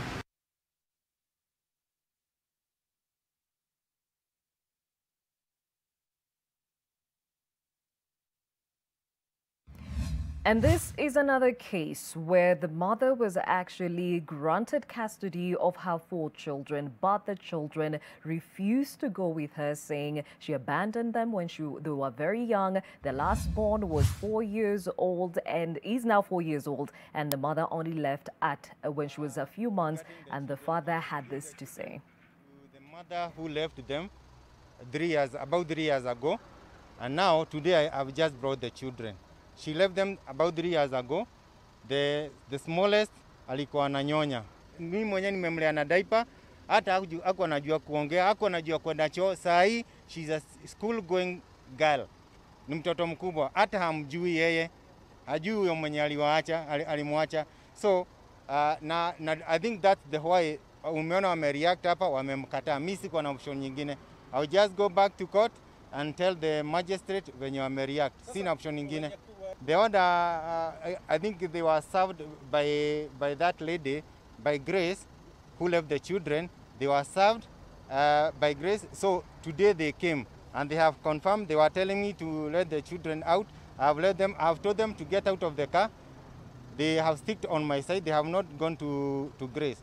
So, me sina shida. Actually, if I can be very sincere, watoto nijaribu mpaka yeye mwenyewe kuplead na yeye, nikamwandikia messages, nikamwandikia mpaka WhatsApp messages, nikamwambia akuje ariport na watoto, akakataa. I have the evidences of the messages. I have presented them to court, and because the matter is in court, sitaki kwenda into details. Wacha nao koti huko kwingine iendelee. I respect the court, so sitaki kuongea sana kuhusu hii kesi.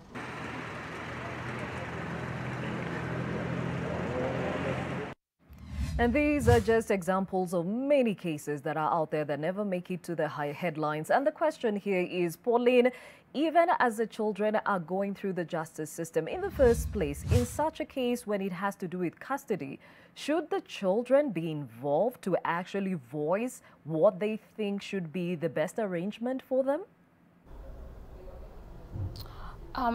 Yes, Gladys, the participation of children in all matters that concern them is very important, and in the field of child protection and child rights, it's very important to appreciate that children development at different stages, and they express themselves based on those developmental milestones.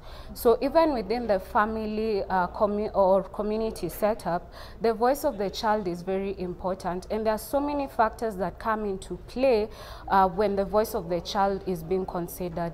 We have issues related to culture, we have issues related to religion, to tribe. So children really need to have their voices heard and respected, and they seem to be considered. And one of the key principles, even within the Children's Act, within the treaties, the UNCRC and the African Charter, is to ensure that everything that is done for a child has to be within the best interest of that child. So yes, their voice has to be heard, and they always have to be considered. And adults always have to make opportunities for children to get these spaces where they can just ventilate and express themselves freely. So definitely their voices are important and they must be considered. And in what we've just seen, involving the parents and the children as well, maybe having case conferencing even within the children's office or even within the court, where we have the families coming into play to ensure that these children are engaged at different levels, but also respecting their gender, their sex, and also other issues maybe related to disability and other needs. Okay, and Lillian, even as we think about the marginalized areas, the kangaroo courts have been one way out, but they have also been criticized to have muzzled or to muzzle the children or the rights of the children. Speak on this. Yes, the voice of children is very important. As Pauline has indicated, we cannot talk of children's rights without listening to what the children have to say. So platforms have to be created to make sure that the voice of children is heard. And we can use various platforms like community-based mechanisms where consultations are held, where children are brought forward, and we listen to what they have to say. So even in marginalized and vulnerable communities, whether it's in refugee camps, very poor rural communities, there are systems in place that facilitate child participation and that facilitate the amplification of children's voices so that they too can be listened to and be heard. You know, children also have a voice, and very often when you talk of child abuse, we should listen to what the children have to say. They should share their experiences, and platforms have to be created to make sure that that happens.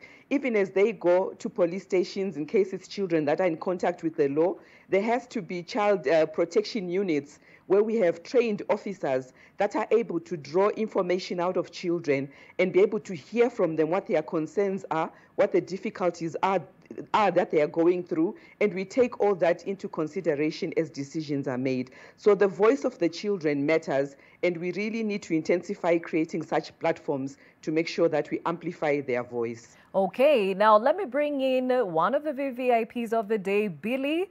If you are with us and you can hear me, when it comes to child participation, how important is this for the children, and why does your voice have to be heard?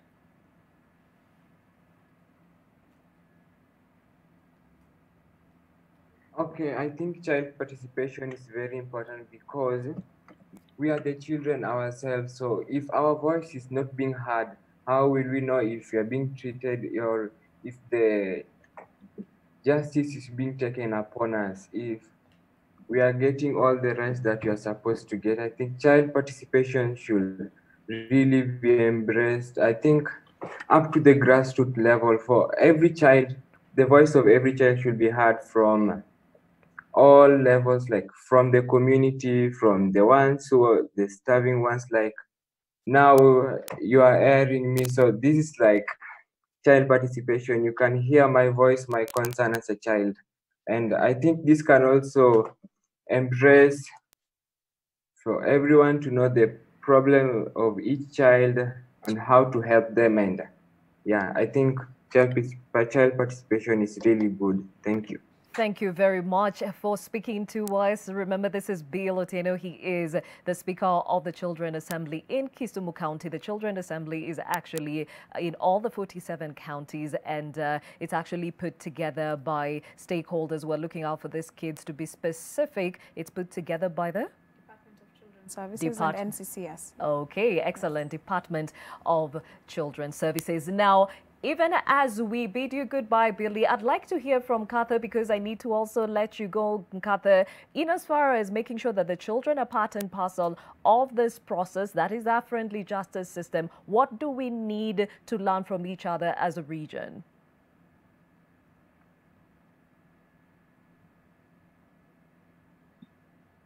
Apologies. Thank you very much. I think there is quite a lot that we can learn from each other. I think my starting point is one of the issues that you raised just before we went on the break, and that has to do with how we, generally understand and have conversations on access to justice for children. And we are spending a lot of time on access to justice within the formal systems. And research is showing increasingly that on the African continent, more than 80% of children on the continent access justice through informal mechanisms. So I think one of the main lessons that we need to learn from each other across the continent is there are certain countries that are doing better in ensuring that you can both through the formal system, the informal system, and through those systems they have been developed a little bit more, and so they are able to actually deliver justice. And children are able to enjoy their rights in this context without a very high cost, without the possibility of maintaining a criminal record for life, and many other advantages that come with an informal justice system. I think that is one of them. The second issue that we can learn from each other, I think, is the concept of availing accessible justice that the institutions speak to one another. So more like a systems approach to justice, so that it's not just about children accessing courts, but they are also able to benefit from other services, such as the services of social workers, the services of psychologists, the services of people who are able to enable them to, not just go through the system, but benefit from going through the system, access justice, but also just benefit from the protections of the law. I think the other thing is that we don't share enough of lessons of what is working and what is not working. So we have some specific examples of certain countries that have done very well, but most of the time what we do is we try to reinvent the wheel at national level. So for instance, I would say within the South African context, where we have a separate Child Justice Act, and where the system is established in such a way that children's courts are very clearly defined, and the sector is much easier regulated, we don't transfer those kind of systems and learnings to each and every country. So what we find on the African continent, if you go from country to country, is that each country has sort of a separate idea of how child justice should look like. That makes it very hard for us to speak on a collective voice as the African continent in terms of how far have we gone, which is why it's even harder for me to tell you who is doing very well, because the parameters are so different from country to country. So harmonization basically is one of the lessons I hope that as we reflect on the Day of the African Child this year, that we take that as one of the things that we need to. Okay, that was Dr. Nkatha Murungi, who is the head of the Child and Law Program, Africa Child Policy Forum, ACPF, and she's based in South Africa. And next to her, Billy Omondi, who is the Speaker of the Children Assembly in Kisumu County. Thank you so much for your insights. And of course, we were joined also by Lilian Zodzo, who is the National Director at the World Vision Kenya. Thank you for your time, and we wish you a lovely Day of the African Child. Now, Monica, you're still with us on the phone, and you actually talked about your experience trying to access justice, and you said not getting a chance to have your say in court, no one letting you know what is going on in the first place, why you had been arrested, children being put in the same cell with adults, transport not being availed for you back and forth from court to the rehabilitation center. What would you like the system to look like to be friendly for the children? Okay, mimi chenye ningetaka tunataka a child-friendly justice system ambapo ukishikwa na polisi unaelezwa makosa yako kwa lugha unayoelewa. Tupeleko kwa rumande ya watoto ama waongeze child protection unit. Kotini watumie lugha ambayo watoto wanaelewa. Waache kutuchanganya na watu wazima kwa self. Kiti zetu ziharakishwe, sio ukienda kotini ni kupewa mention mingi. Okay, very well said. Asante sana, Monica. And she is in a statutory institution, meaning she's undergoing rehabilitation. She's 16, going to 17, so she's very articulate on what she'd like to see in the system. And Juliet, I mean, it is very clear what we need to do for the children. But my question is, there are boys and girls in the system. Is the justice system even set up to cater for their unique needs? Well, thank you. Again, I just want to say thank you to Monica. I mean, it's clear that she probably will be an advocate. I hope she becomes an advocate or a judge or a magistrate. Yeah. Because she speaks very well and knows really what is happening to the children. First, before I actually go to your question, let me respond to the things that she said she suffered through the system. Yeah. Can I say that all those are violations against her rights, against her constitutional rights, against the Children's Act, against every other treaty that we have signed on as a country? But some of those issues are exacerbated by the law that we have currently, the Children's Act. One of the things I talked about was diversion, and it is not included in the Children's Act. In fact, that is why it's not even well practiced within the country, because it's not established within the Children's Act. And that is why the task force and the Department of Children's Services and the Ministry of Labour came together and said, can we amend this law? Can we repeal it and bring on a Children's Act that also talks about the child justice, because it's a missing component link within the current Children's Act. And so therefore, the question as to whether the system is separates the children according to their unique needs, plain and simple, no. The system that we have today is an inherited system. The justice system we have today is an inherited justice system. In fact, last year I was conducting research and I discovered that the Remand Rehabilitation Center in Kabete was actually a farm, a very big farm. It was a coffee plantation. And the reason as to why it was started was because when we were a colony of the British, what happened is when they brought on Africans to come and work in the urban areas, they brought their children. Now, their children didn't go to school. And because the children didn't go to school, the children were known as delinquents, because they would be, grow up and wait. And so the white man at the time was afraid of this child who did not have a place to go. And so they started this rehabilitation/remand home in the farm, in the coffee plantation, where the children would go there to go and work, sort of to be put away and to be separated from the, if you like, the bourgeoisie of the nation, right? And the people living in the urban centers.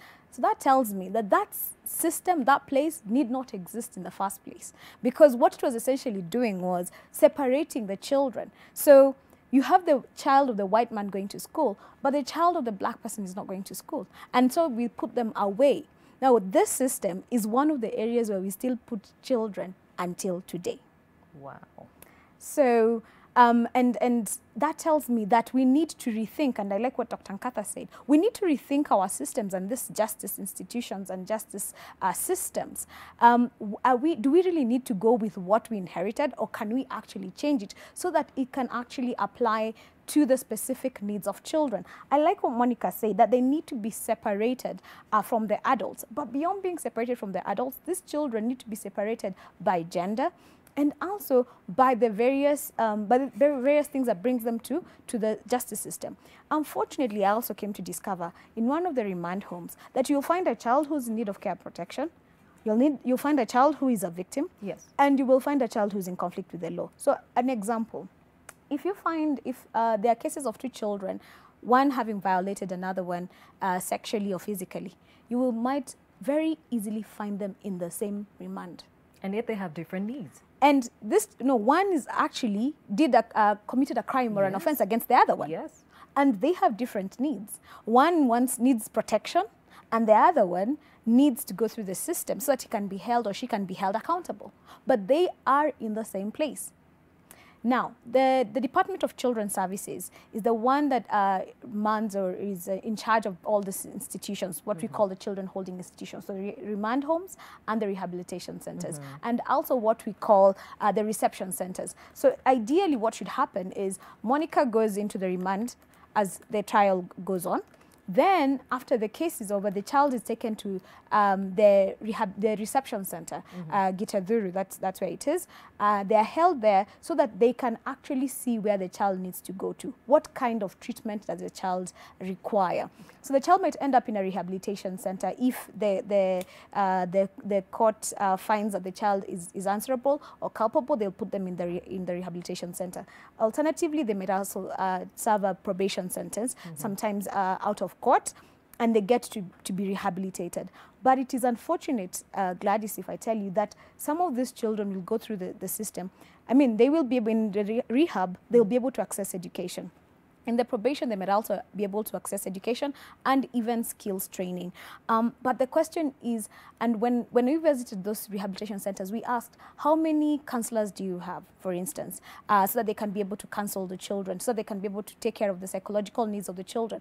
When we went to the remand homes, we also asked those questions. How many counselors do you have? How many teachers do you have? Yeah. And even the teachers themselves are a great need within the remand homes. I will tell you this for free, that even in the remand home, there is no formal education going on. So I say this to say that the system as it is not friendly yet. I mean, we have a pathway and a plan. Yes, we do have a plan. We do have a pathway. We know what needs to be done. We just now need to put our money where our mouth is. That's what needs to happen. Well said. Now, it's the Day of the African Child. Our question to you today is, what has been your experience accessing justice on behalf of a child? It could also be on your own behalf when you were younger, and who has been in conflict with the law or had their rights violated. What's your experience? And a lot of you are speaking to us. There is Pence there who says it's irritating, painful and haunting, not just a child, but children whose rights were either directly or indirectly violated from the same government or by the same government. We hear you, Pence.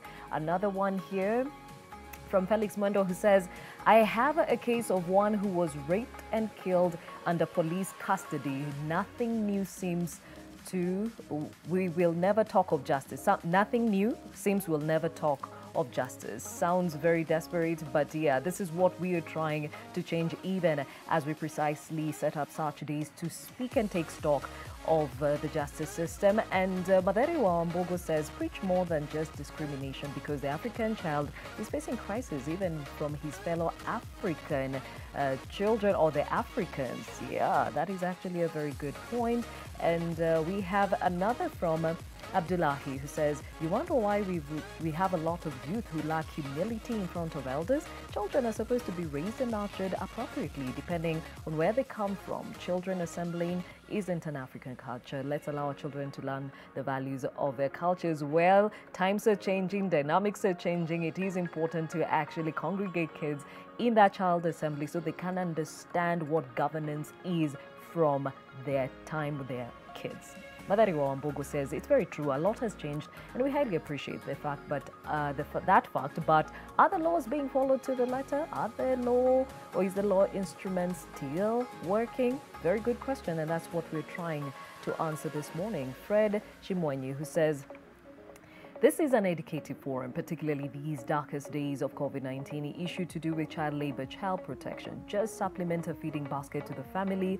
A case study is in Kakamega County, which has yielded some early pregnancies, and this is a big blow to parents. It should be the duty of every stakeholder, as far as families, individuals, and even counties as a whole, to be concerned about the children. We hear you, and yes, it is time everyone sat up and took note of the rights of the children, and even particularly as they try to access the justice system, the system needs to be friendly enough to accommodate them. Now, we take another short break right here on Your World. When we return, we'll actually be joined by Justice Martha Kome. She is the chair of the NCAJ Special Task Force on Children Matters, and we'll also be joined by Sankara Caroline, who's the executive director, Akili Dada. They have a campaign they've been running called the Girls' Bills of Rights, and that is in the process of being ratified, but something needs to happen for that to be a reality.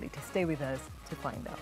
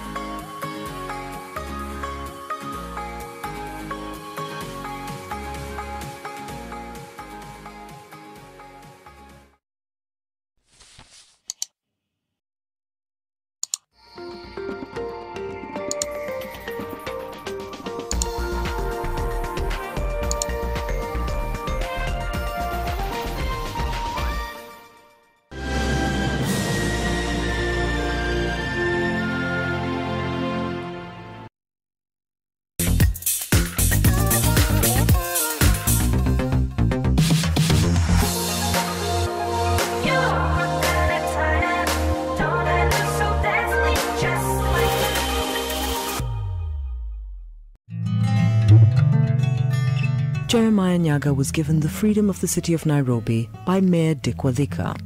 For his exceptional service to World Scouting, he was, in 1982, awarded the Bronze Wolf, the only distinction of the World Organization of the Scout Movement. He was Chief Commissioner for Kenya Scout for many, many years. Nyaga had groomed his elder sons, Joseph and Norman, to venture into politics. He played an active role in campaigning for Norman, who succeeded him as the Gashoka MP in 1992. In these uncertain times, as we navigate the new normal, we hope that this note finds you and your family safe. We are indeed living in an increasingly challenging time, a time of disruption and a global lockdown, a disruption that has brought grief to some, financial difficulties to so many of us, and enormous changes to life as we know it. Now, though self-isolation may at times be hard, many people are discovering that it presents an opportunity for all of us to slow down, to pause and reflect. Many will feel a painful sense of separation from their loved ones, but we know that deep down that is the right thing to do. We should take comfort that while we may have more still to endure, better days will return. And even as we navigate this new normal, your favorite show, The Trend, promises you to continue providing a huge variety of splendid entertainment, full of iconic acts, Skype interviews with our local entertainment industry heroes. And we continuously promise to bring you nothing but the best. You, our viewer, we want to provide a steady guide of entertainment as we face the future. Staying in is the new going out. Stay home and stay safe.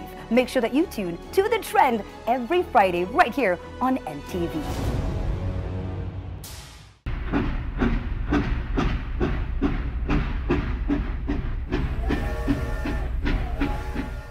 East Africa is transforming.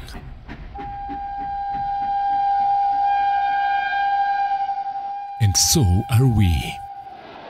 We are now more diverse, more visual, more engaging. Grab a copy of the new East African. To subscribe, email subscription@ke.nationmedia.com or epaper@ke.nationmedia.com. The jury has decided. The Kenya Film Commission is delighted to announce the shortlisted 20 nominees for the third edition of My Kenya, My Story mobile phone film competition. Join the commission on Wednesday, 17th June for the nominees unveil live on NTV from 7:30 p.m. and get to know who scoops the top prize of 200,000 shillings during the award ceremony slated for 30th June 2020. Kenya Film Commission. Film Kenya. Capture Africa.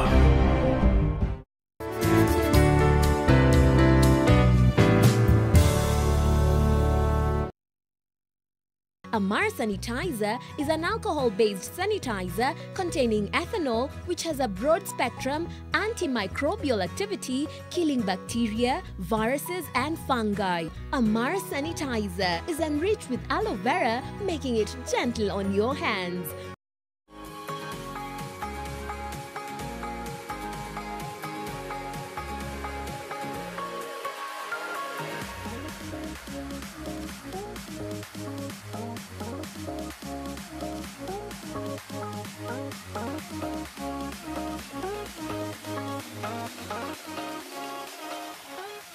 It is your world. My name is Gladys Gachanja as we celebrate the Day of the African Child. Access to a child-friendly justice system is the theme of the day, and I must say I've learned a lot in as far as that is concerned, and even the general rights of the children. Now, as I mentioned earlier, we will be joined, or are now joined, by Justice Martha Koome. She is the lead of the NCAJ Special Task Force on Children Matters, and also joined by Sankara Caroline, who is the Executive Director for Akili Dada. But before the ladies get into the conversation, let's take a trip around the world. And students from a New Hampshire high school take ski lifts to attend a graduation ceremony at the top of a local mountain. Since large groups can no longer gather as a result of the coronavirus pandemic, Kennett High School came up with an imaginative way for students to graduate in person whilst maintaining social distancing.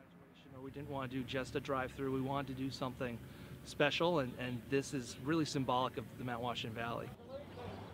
So when this all started happening, I was obviously just super nervous about kind of what was going on and what we would get to, if we were going to get a graduation or if we would get to see our friends before the school year ended. But so I was kind of expecting a virtual graduation or maybe not one at all. But for them to like put together all this and get to go up all the way up Cranmore and take photos and also just see people like passing, I thought it was so cool.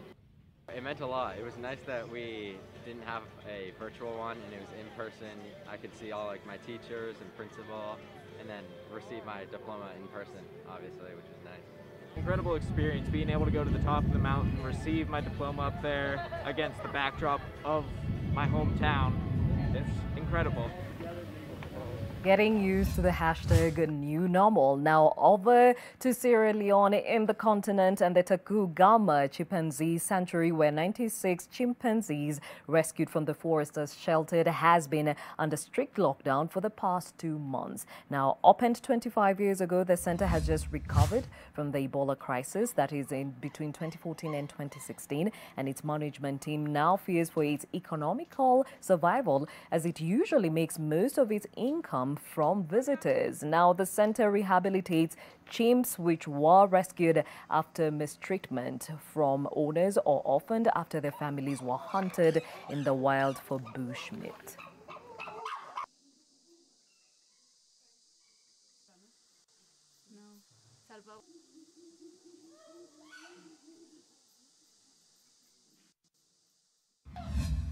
And closer home, the Ugandan government caused outrage when it announced in late November that it was authorizing a consortium led by Bonang Power and Energy to conduct a feasibility study on the construction of a 360-megawatt dam in the Murchison Falls National Park. Decide on that. We cannot just say no or yes without a feasibility study. Our tourism industry will be we lose a lot, and we are getting a bit of money in that industry. So if we put on a dam, we are losing the reason why people come here. I would prefer that it is preserved as a national heritage. Indeed, it is the flagship attraction for the Murchison Falls. I've been here quite a couple of times, and I'll tell you, I keep coming here because of the attraction that Falls offers. We lost Bujagali Falls, we lost Isimba, we lost Karuma Falls, Agago is going, and several other falls, in fact, in the country. Why don't we spare this particular one? Are we going to dot the entire Nile with dams?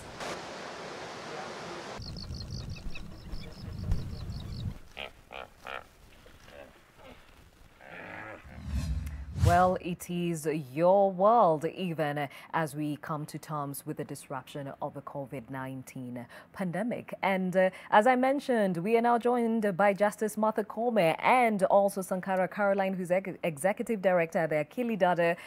Sankara, maybe you can start us off by explaining to us what exactly the Girls' Bills of Rights is. Yes, so thank you. Let me begin by saying that the theme for the day today is very critical. It's very important. For lasting social and economic progress in Africa to be realized, we really must focus on the children because the children are just simply our heritage. That said, more than 130 million girls worldwide are out of school. One girl under the age of 15 gets married every 7 seconds.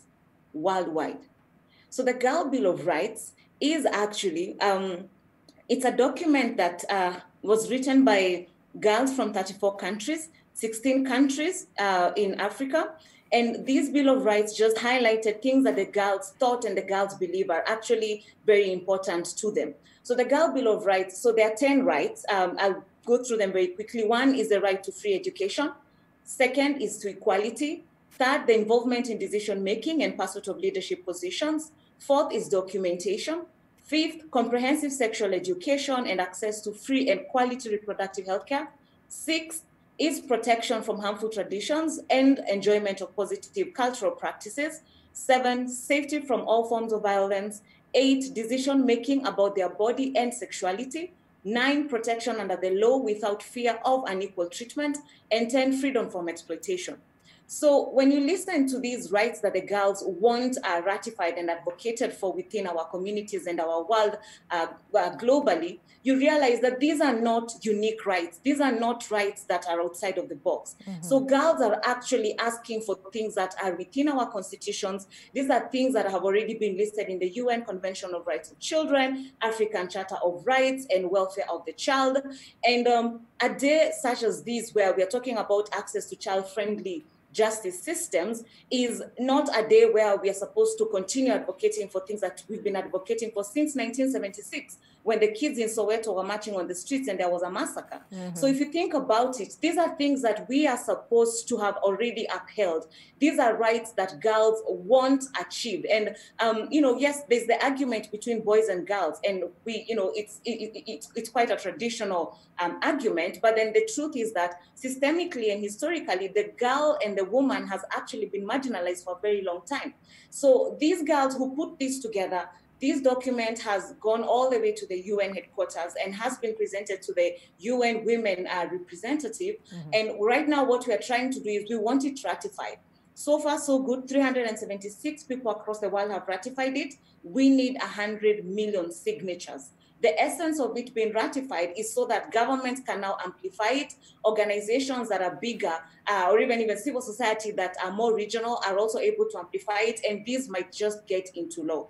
And yeah, so that's where Akilidada is coming from. And thank you so much for holding this conversation at a time such as now. It's very critical. And thank you. Okay, now Justice Kome, just listening to Sankara, it makes me wonder. We have seen very many laws passed through the years, even since our 2010 new constitution. Why is it that we seem to be very lax in making the rights of the children a reality? Thank you very much, Gladys, for inviting me to this panel. And it is indeed my privilege to appear with eminent and fierce defenders of girls' rights, children's rights, like Caro and Juliet. The issue of children's rights is central, because children are the greatest stakeholders in everything that we do. Just like they realized many years, 44 years ago, that they had to stand up and fight for their rights against apartheid. The struggle continues. African child lives still matters today. So the Constitution of Kenya is very explicit in defining the fundamental rights of children and access to justice. Their participation is secured in the Constitution. But Gladys, that needed also to be translated into a registration, an act of parliament. Of the Children Act is necessary. You may ask why so many laws. Of course, I agree implementation is a problem, because all those rights Caro has talked about feature, but the implementation is a problem. So that is why we continuously ask that we simplify the laws into policies, into legislation, into standard operating procedures that help us understand easily how to deal with a child. Like the children bill that is now pending, and everybody is asking why it has been pending for the last 10 years since the promulgation of the Constitution 2010, has two very unique features. One, diversion, so that children do not have to go through the justice formal system. Yes. You've read our report. It says 80% of children in justice-holding institutions ought not to be there. They ought to be diverted. And also the criminal age of responsibility is too low. It's 8 years. So when you go to the rehabilitation centers in Kenya, the remand homes, it is full of children, little children under the age of 12 who do not even know who they are, leave alone what offense they have committed. So we are asking, justice does not just begin in the courts of law. It begins from the family to the community, and it is a collaborative effort when a child has committed an offense or is in conflict with the law. We say it's because of a failure of a system. The family has failed to direct the child, to counsel them, so that they have fallen afoul with the law. So when the police arrest the child, they are not supposed to battle that child in the cells and produce that child to court. They are supposed to find out from the parents and the social worker and probably the chairman of Jumba Kumi and the teacher, what is the problem with the child? And because many of these are infractions, the children have probably stolen something so that they can sell and buy maybe a phone or something. Those issues ought not to be escalated to the court, because the experience is that when you go through the formal justice system, it handles you. It changes you, not in the positive, but in the negative. So we need to protect our children. We need to provide for them a system that can always secure their best interests. Okay, we hear you, Justice Kome. And Sankara, I'm curious to know, what would it take for this to be ratified right here in Kenya? So what it would take for this to be ratified in Kenya is for one, civil society to rise and amplify this Bill of Rights. That's one. Then two, obviously, the media has a very important role to play. And, what we've experienced over time is that a lot of organizations work in silos. And it's the same thing, that the lady, Dr. Nkatha was highlighting around, harmonization. Can we all work together? Can we all use the instruments that are already, within our disposal for us to actually advocate for things, through one voice? That way, people are not operating from different spaces and different places. So there's a website that is gbor.org. So if you go in there, you have access, click on it, read it again. There are just 10 rights, and then go ahead and ratify. And this was put together by Akili Dada and an organization called She's the First and Maya. Excellent. Now, we said today is the Day of the African Child, so we have the real VVIPs. We had two before in the previous hour. Now we have one in this hour. Her name is Joyce Nyawera. Joyce, karibu sana, and happy Day of the African Child. Can you hear me?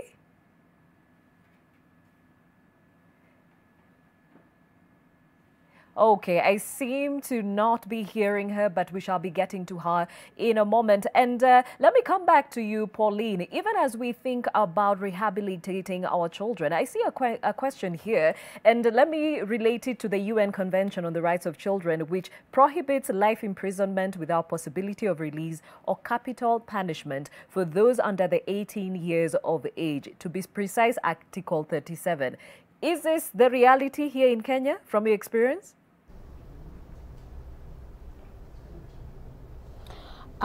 Thank you, Gladys. This is not necessarily the reality in what is happening. And just to respond to that, in the discussions that have been going on previously on how we need to handle these children, we need to come up with programs that take into account, one, their development, to ensure they are also able to access certain services, to ensure that they are able to be rehabilitated and are also reformed, to ensure that they are able to also access other skills in the specific spaces where they find themselves.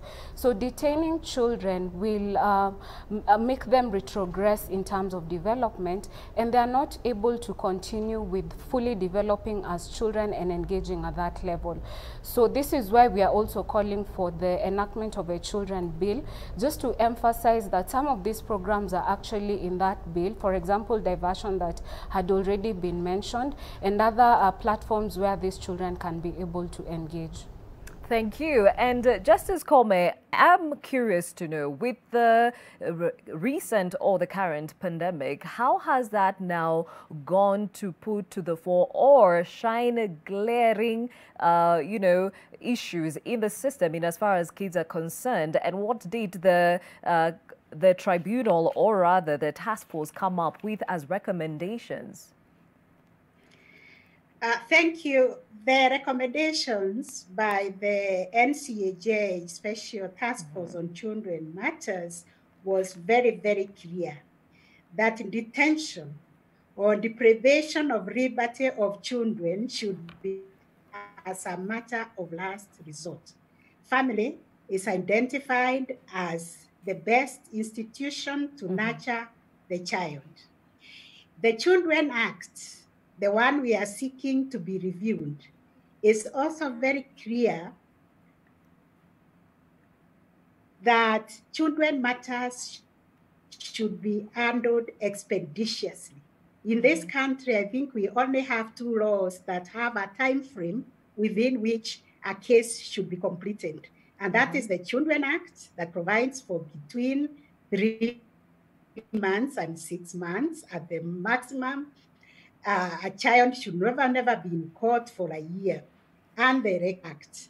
You all know the Elections Act is followed religiously. There is no election petition that goes beyond 6 months. But when it comes to children matters, because of one problem and the other, and because the justice system works as a chain link, one institution, if one institution is weak, it weakens everybody else. It doesn't matter how good you are.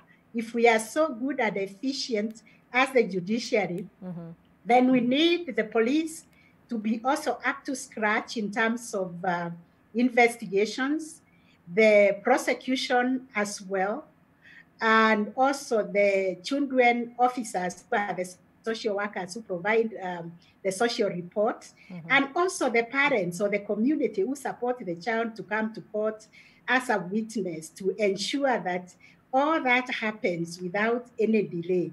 So because of this elaborate coordination that is required to ensure the best interest of the child, sometimes there is a delay. But we try as much as possible. The task force has recommended there should be service weeks conducted by every court station regularly to only focus 1 week in a month or after 2 months on only children matters, mop them up, ensure there is no backlog, and ensure that no child is being detained. And the same form of task force is cascaded to the court level, and we call it Child Court Users Committee. That is the one that monitors on a daily basis what is happening to children. But before I stop, I also want to acknowledge what is being done by Carol by highlighting the plight of the girl child, because those are also our concern. Because like last year, but we were faced with a pandemic, almost like the COVID, of so many girls getting pregnant. Like 500,000 girls getting pregnant. That plows back all the gains that we have made, because those are very many cases of poverty. So I agree, whatever efforts are being made to ensure that we protect these girls from early child marriages, early pregnancies, should be supported by everybody, because it is their human rights and it's the right thing to do. Very well said. And even as we wrap up this conversation, in a few statements, maybe from you, Juliet, how is it possible to achieve a child-friendly, sensitive justice system in this country, considering the circumstances we just highlighted? Yes, it is. It is absolutely possible to achieve it, because, as I said, short of, I think, 10 years now in practice. And I can tell you, when I first walked into a court to represent a child who was a victim, as a lawyer, I didn't have a voice to be able to represent the child. But the Victim Protection Act came in and gave me a voice to be able to represent this child. I could only then be able to advise the prosecutor, but now I can be able to do it. I can tell you that the prosecution, for instance, did not have a department on children matters, and so therefore a child would be prosecuted, as Monica said, just like an adult. You'd have moments where a child is giving their evidence and they're being shouted at. They're being told, no, ongea haraka, you know. But we went into these courts and we talked to the prosecutors, we talked to the police, and now we have a DCI, Child Protection System unit. We have a department within the DPP that is focused on children. We have a National Council on Administration of Justice task force for children matters. I tell you, there is a lot of possibilities. There's only one thing we need to do. We need to put our money where our mouth is. We must. You see, Article 19 of the UNCRC talks about the government or the responsibility of the state to take care of children from all violence. And it says in decision making, administratively, legally. I mean, if Parliament needed a law to help them establish as to why they need to give as much money as they can to children, that article, which is law in Kenya because of the Constitution, the UNCRC demands of us as a state to actually put money to protecting our children. And so therefore, we need to look at it in those facets that I said: infrastructure, practice, policy, language, break it down to the very everyday need of a child, and it will be established. But we need the money. That is one of the things that is really, really needed. And of course, we need to pass the children bill, because that's the only law right now that actually focuses on a child. And do you know what else it does? It helps the child to create demand. You see, until the child is able to ask for their rights, we will just be having people like you and I and a few others to try and push and advocate for these rights. We need the child to demand for his or her own rights. And speaking of which, before I call it a day, let's hear from Joyce Nyawira. You have been a child rights activist, a child yourself. What is the one thing you'd like to stand out on this day of the African child in as far as being heard and being protected? Well, first of all, I'm glad to join the show, and I am really happy, and I'm a very proud African child, because I believe that the future of Africa lies on me and all the other children across the board. But today, as we celebrate Day of the African Child, there are some rights that really stand out for us. We have the right to education. Okay, today as I was going through the Kenyan Constitution, Chapter 4 of the Constitution, the Bill of Rights, and also Section 53 of it, we can see the Constitution has clearly outlined the rights of children everywhere. But it is so saddening that we have the rights in just written form, but I feel like most of the laws, most of the policies are just written, but we don't have the execution of it. That is why you'll find that most children do have a voice, but they're not given an opportunity to air them. So I feel as we celebrate this Day of the African Child, one of the main thing that we should focus on is to help children with platforms to air their views, and also be part of the policies and the execution part of the policies that are made.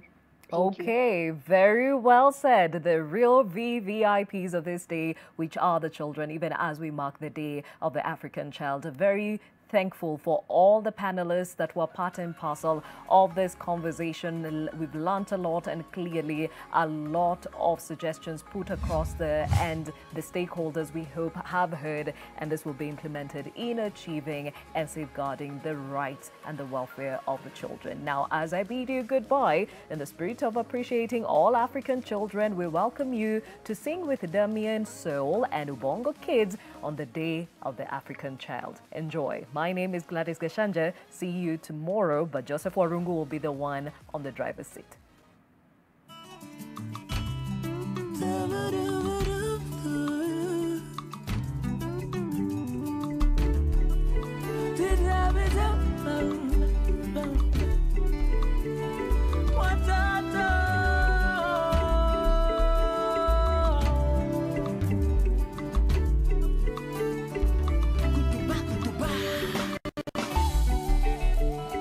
Watoto wetu, taifa letu.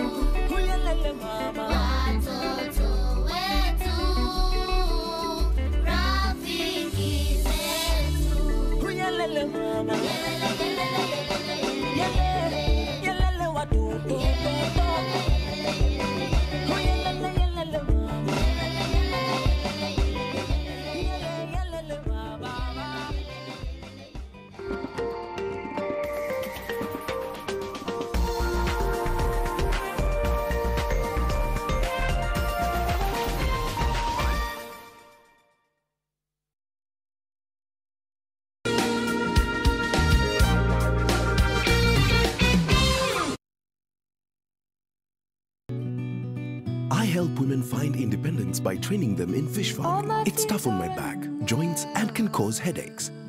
Panadol Extra relieves multiple types of pain. If symptoms persist, seek medical advice.